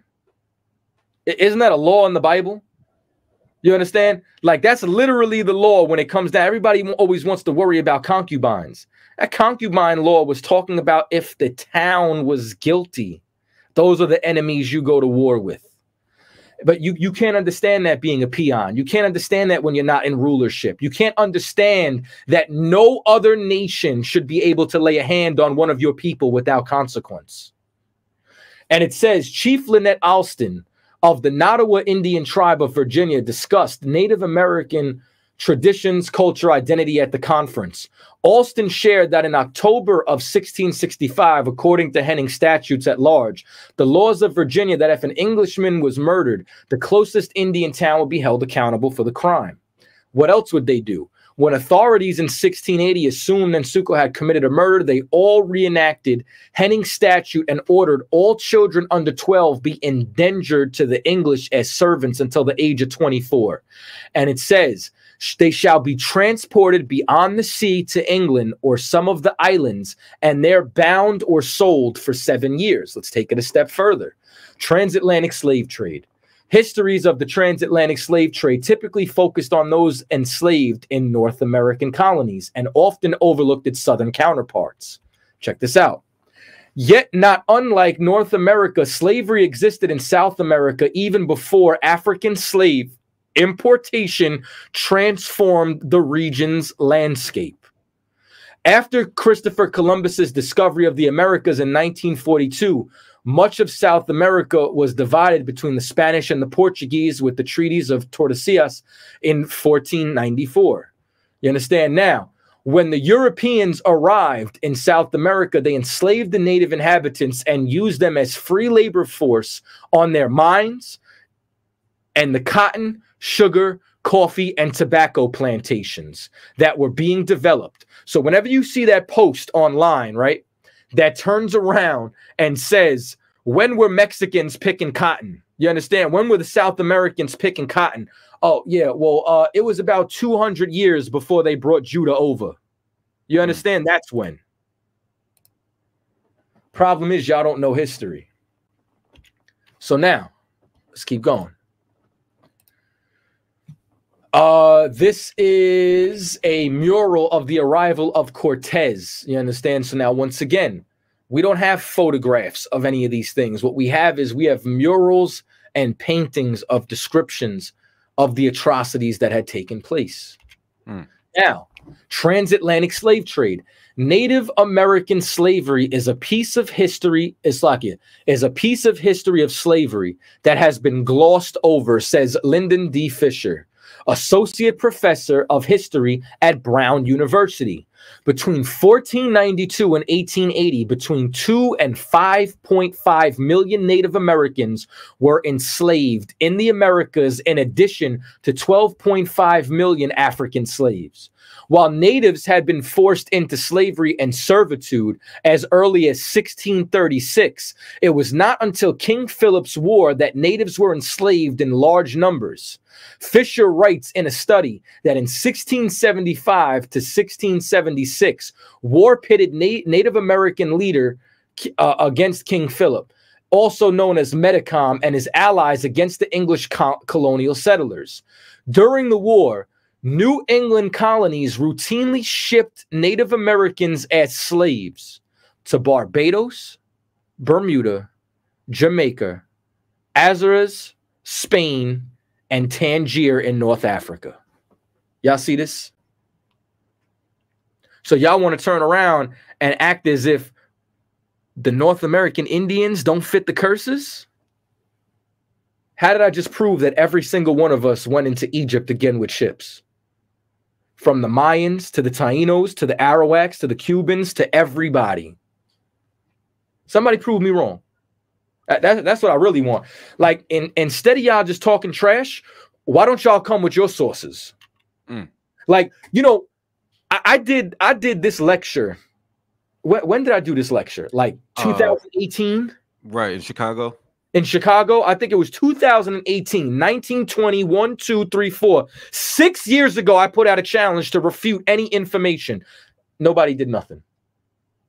Y'all didn't take one artifact. You didn't take one scholar. Nothing did you refute. I put 3 hours worth of material out there. You couldn't find 60 seconds? Oh, okay. Let's keep going. English authorities focused first on disarming natives, either by selling guns turned in by surrenderers or prohibiting them from bearing arms. Isn't this the same thing that they did with Judah? Right. Everything you're going to find out Judah went through, the natives went through. Everything the natives went through, Judah went through. And it says, Fisher writes, English communities objected to letting natives who surrendered simply go free, and housing and feeding surrendered Native Americans were simply sold into slavery, both overseas and with New England, or forced into servitude for limited terms within English household. In addition, Native communities were asked to pay an annual tribute of 5 shillings per male as an acknowledgement of their subjection to the government of Connecticut, according to the study. Fisher also argues that there was an ideological component to enslaving Native Americans. Among colonists, there was a presumption involving the innate inferiority of natives, meaning as long as they turn around, right, and they say that we're inferior, that we're savages, then guess what? Now they will turn around and they will have an excuse for manifest destiny. They'll have an excuse for slavery. They'll have an excuse for kill the Indian, save the man. They'll have an excuse for boarding schools. They'll have an excuse for any level of oppression that they want to put us through. All right.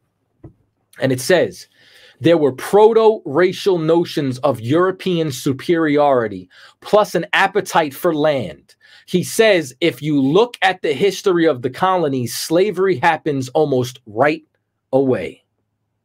Fisher says he is increasingly convinced that the colonists' slavery was a normal part of their mental framework. Some free Native Americans working with the English tried to influence where Native American surrenderers would be settled and how they would be treated, Fisher writes, like Uncas, the sachem of the Mohegans in Connecticut.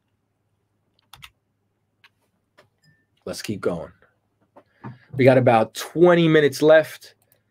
You know what I'm saying? I'm not going to try to cram too much more information in here, but what I wanted to do was, the first thing I want to do is I want y'all to be able to defend the faith. You understand? Like I want y'all to be able to turn around, and I want y'all to be able to utilize this information to bust anybody upside the head who tries to say that the North American Indians are not Israelites. So now, just so y'all know too, eventually I'm gonna as time goes on, I'm gonna get into Judah, I'm gonna get into Benjamin, I'm gonna get into Levi. But the number one thing is that they have problems with colorism. You understand? They have problems with ignorance to history. So one of the arguments is that we do not fit the curses. Where? Tell me I'm lying. You understand? Find me something in the last hour and 40 minutes that I lied about. I bet you I can't do it. So now, the shadow of native enslavement in New England extends into the 18th century and beyond, Fisher says. There are records of people petitioning for freedom in the 1740s who were descendants of the Native Americans first enslaved during King Philip's War. In the study, he writes, small legal loopholes and dishonest practices on the ground of ensuring that in many cases, limited term service turned into lifelong and even heritable slavery. Heritable, meaning your children as well. You understand? Like this is what blows my mind, right? Y'all remember that story of the brother who saw the white girl banging on the door, and he goes and busts the door open and frees her, and then says, "What's your name?" And then when he calls 911, 911 says, "Man, we thought she was unalive." And then they pull up and they find out that this cat held 3 people hostage inside of a basement, 2 women and 1 baby, and the baby was born in that basement. Let me ask you something, right? How many charges of kidnapping did he get charged with? You know? Wow, sir. 3. 3 charges of kidnapping. But he only kidnapped 2 girls. Why did he get 3 charges? The child. Because they said the baby was born in captivity. Every Black, Latino, and Native Indian was born in captivity, and they can't see that. Every Black, Latino, and Native Indian is a child of this diaspora, of this colonization, of this oppression. You understand? It's literally been inherited, and they can't see that. And instead, they say things like, "Oh, you're lazy, this, that, X, Y, Z." Instead, they continue to oppress us, push this propaganda, demoralize us, devalue ourselves, when this is what they've done. And they've been doing it since 1492. And this is what I'm trying to explain to you. I only grabbed small excerpts from each tribe. You get what I'm saying? Like if I was to sit here and go over all the accounts, all the hangings, every time they stuck dogs on us, every time there was a massacre or a slaughter, I could teach this class until Christ returns. That's the stacks, the making of books of this oppression. There is no end. This is just a small portion of the history. So now, and it says, a law passed the same year by Rhode Island General Assembly seemed on the surface to outlaw Indian slavery, but Fisher notes in practice that the other laws ensured that native surrenderers were disposed of for the benefit of the colony, with various terms of servitude. For the Native Americans, 5 years of age or younger, their servitude lasted until they were 30 years old. You understand? This is what they do in the prison system. Right. You know what I mean? Like, they make outrageous laws, you know what I'm saying, to have you there forever. Right. So now it says these enslavement practices permanently disrupted the lives, livelihood, and kinship network of thousands of Indians, Fisher writes, and sometimes slavery was simply given another name. I mean, you want to know another name for slavery? Prison industrial complex. You understand? Like this is what they've done. Slavery did not end. Slavery only became incorporated and sophisticated. So now we got about 14 minutes left. You had anything you wanted to add? I did have a precept if I could. Come on with it. Because you were bringing out how basically Native Americans and the Hispanic tribes, you know, so to speak, how they went into captivity and how the knowledge of them going on cargo slave ships is almost suppressed. Like, it's not general information. You don't really learn that. At least I didn't learn that in high school and middle school, that Native Americans and Arawak and Taino Indians and Carib Indians were a part of the slave trade, the transatlantic slave trade, going back to the 1400s. So I wanted to read this in Jeremiah 50:33. It says, "Thus saith the Lord of hosts, the children of Israel and the children of Judah were oppressed together, and all that took them captives held them fast." What I wanted to point out was together. When you look up that word together, I believe it's the Hebrew word is yakad. It means alike. They were oppressed alike, like in the same way, in the same fashion. Judah went on cargo slave ships, and as Captain Cousins has been, you know, proven without a shadow of a doubt, all the tribes went on ships, and which would mean what? That we fit the curses. So I yield, sir. It's like, nah, you straight. I'm gonna end as far as any more information. You know what I'm saying? From that point, I believe we're about like 36 to 37 slides deep. Let me double check right now. Hold on, I'm gonna stop sharing up here. Hold on. Where are we at? Oh no, actually, we're pretty deep, bro. Hey, we're like what? Damn, we made it through 55 slides. Yeah, that's pretty dope. I didn't think we were gonna get through this much information. This is incredible. Amazing. Yeah. So just so y'all know, the next time that I do this breakdown is going to be on Tuesday.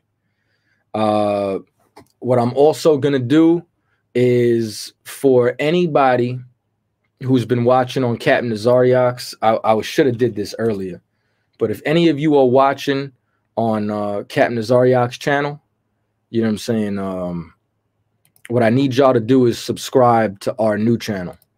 So we have a new Cross the Line channel where we're rebuilding.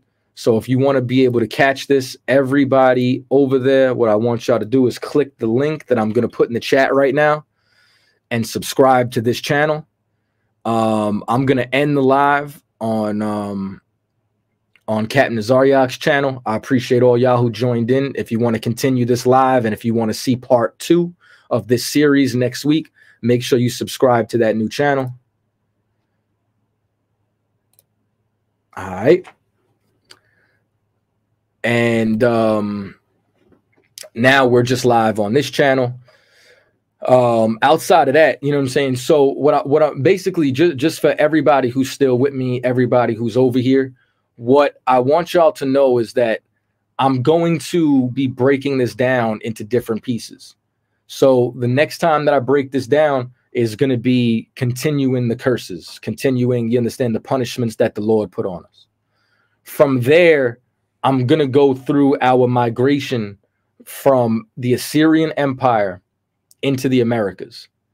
And then from that migration, I'm going to go through Arsareth, what Arsareth really is, what Arsareth really means.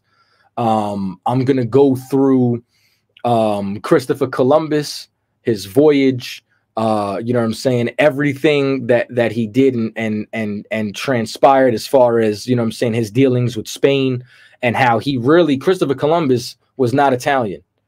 He was actually from Spain, and he was a converso, meaning he was a new Christian, which means he was Jewish.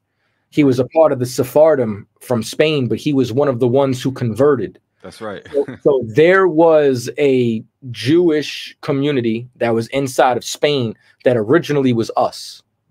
And then what happens is, through them converting and coming into the community, when the Inquisition started, they started to push us out first. And then the people who stole our identity in Spain, in order to keep their titles, their lands, and to not be oppressed by the Spanish Inquisition, what they did was they converted to Christianity falsely, when it was really Jewish men who funded Columbus's ships, voyage, journey, and all that. For anybody else who joined over here, man, make sure that y'all subscribe to this channel. Also, not only subscribe to this channel, hit the bell so that you'll get any alert when we go live. Share this, share this with your friends. Tell a friend to tell a friend to tell another friend. And what else goes on is, so once I get past the migration, I'm going to destroy the Bering Strait theory. I'm going to show you about the actual migration legends that the Indians themselves said, all the natives of the Americas, when they were talking about where they came from directly. And then once we get past that, then I'm going into all the archaeology as to who we are. And then once we get past all the archaeology, I'm going to show you what they did to suppress this information. So I'm going to break this up into a couple of different portions.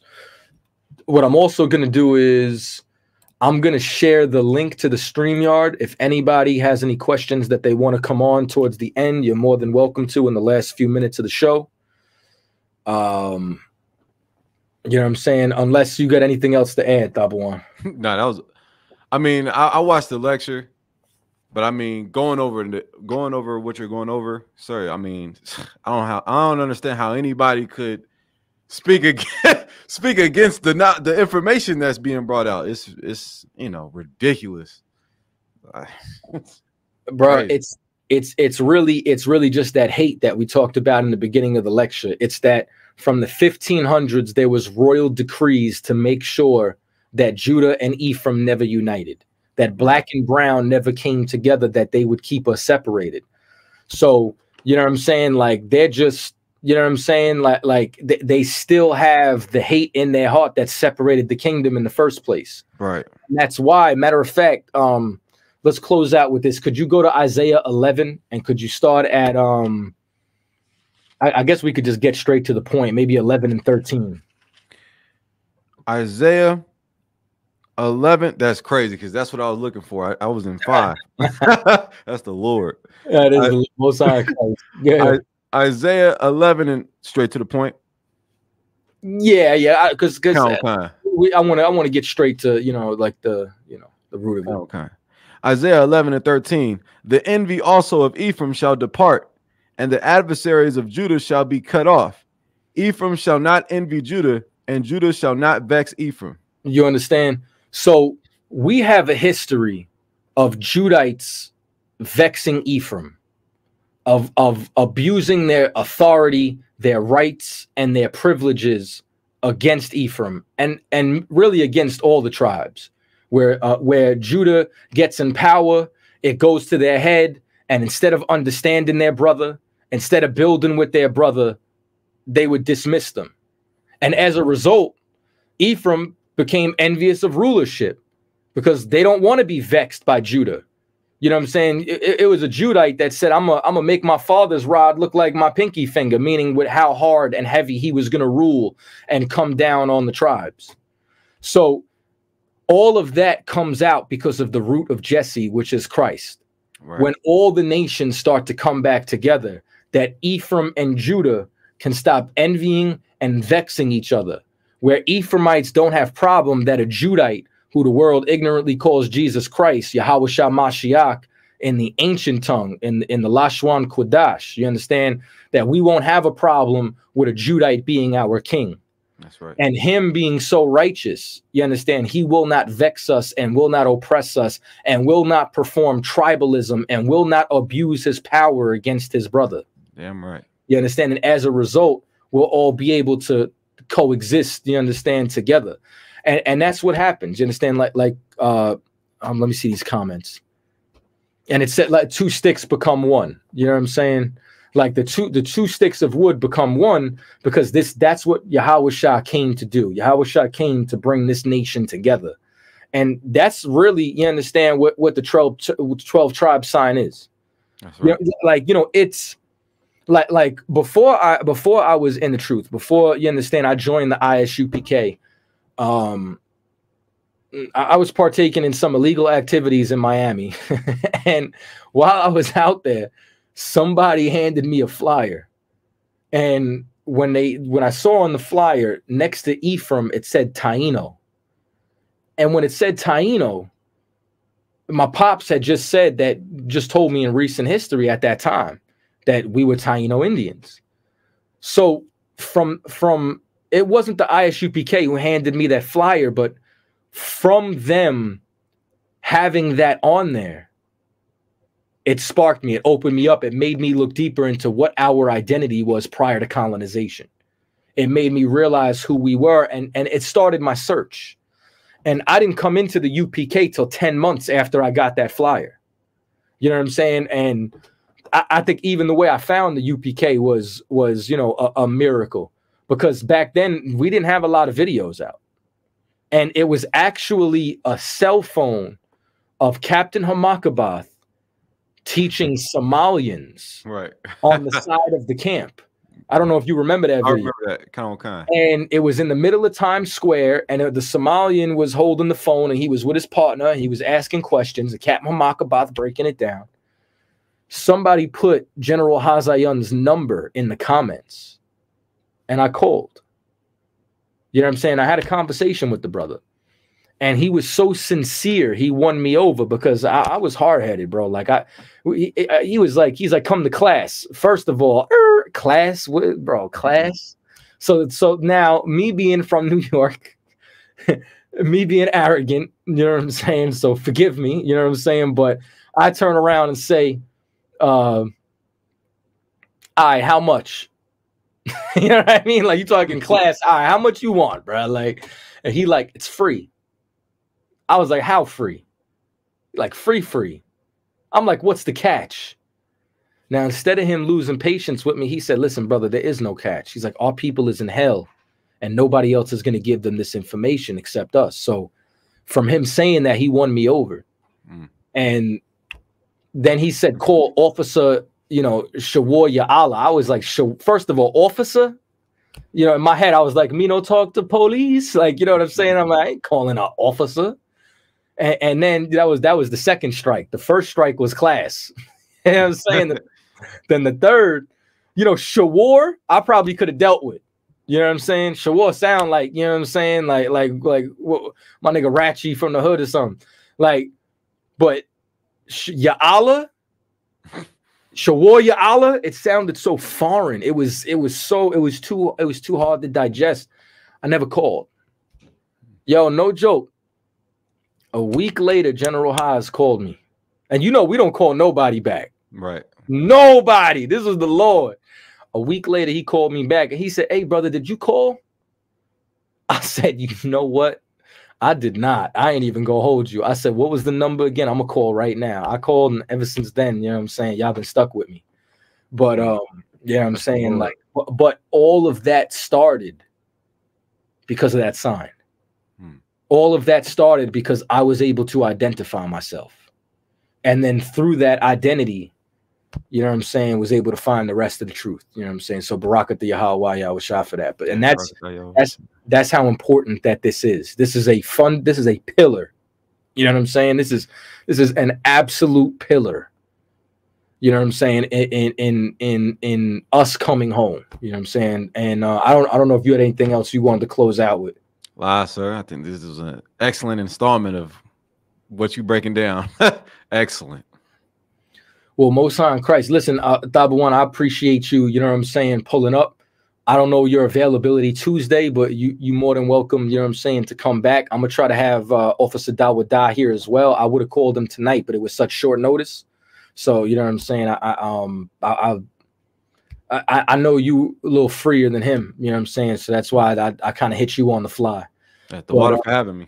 Nah, most on Christ. The water for pulling up, the water for reading, the water for expounding, and I'll keep updating you on the information I put in the slide. You got access to the slideshow now. Okay. And you know what I'm saying. I'll let you know what time Tuesday. You know what I'm saying that could work out for the both of us. Okay, sir.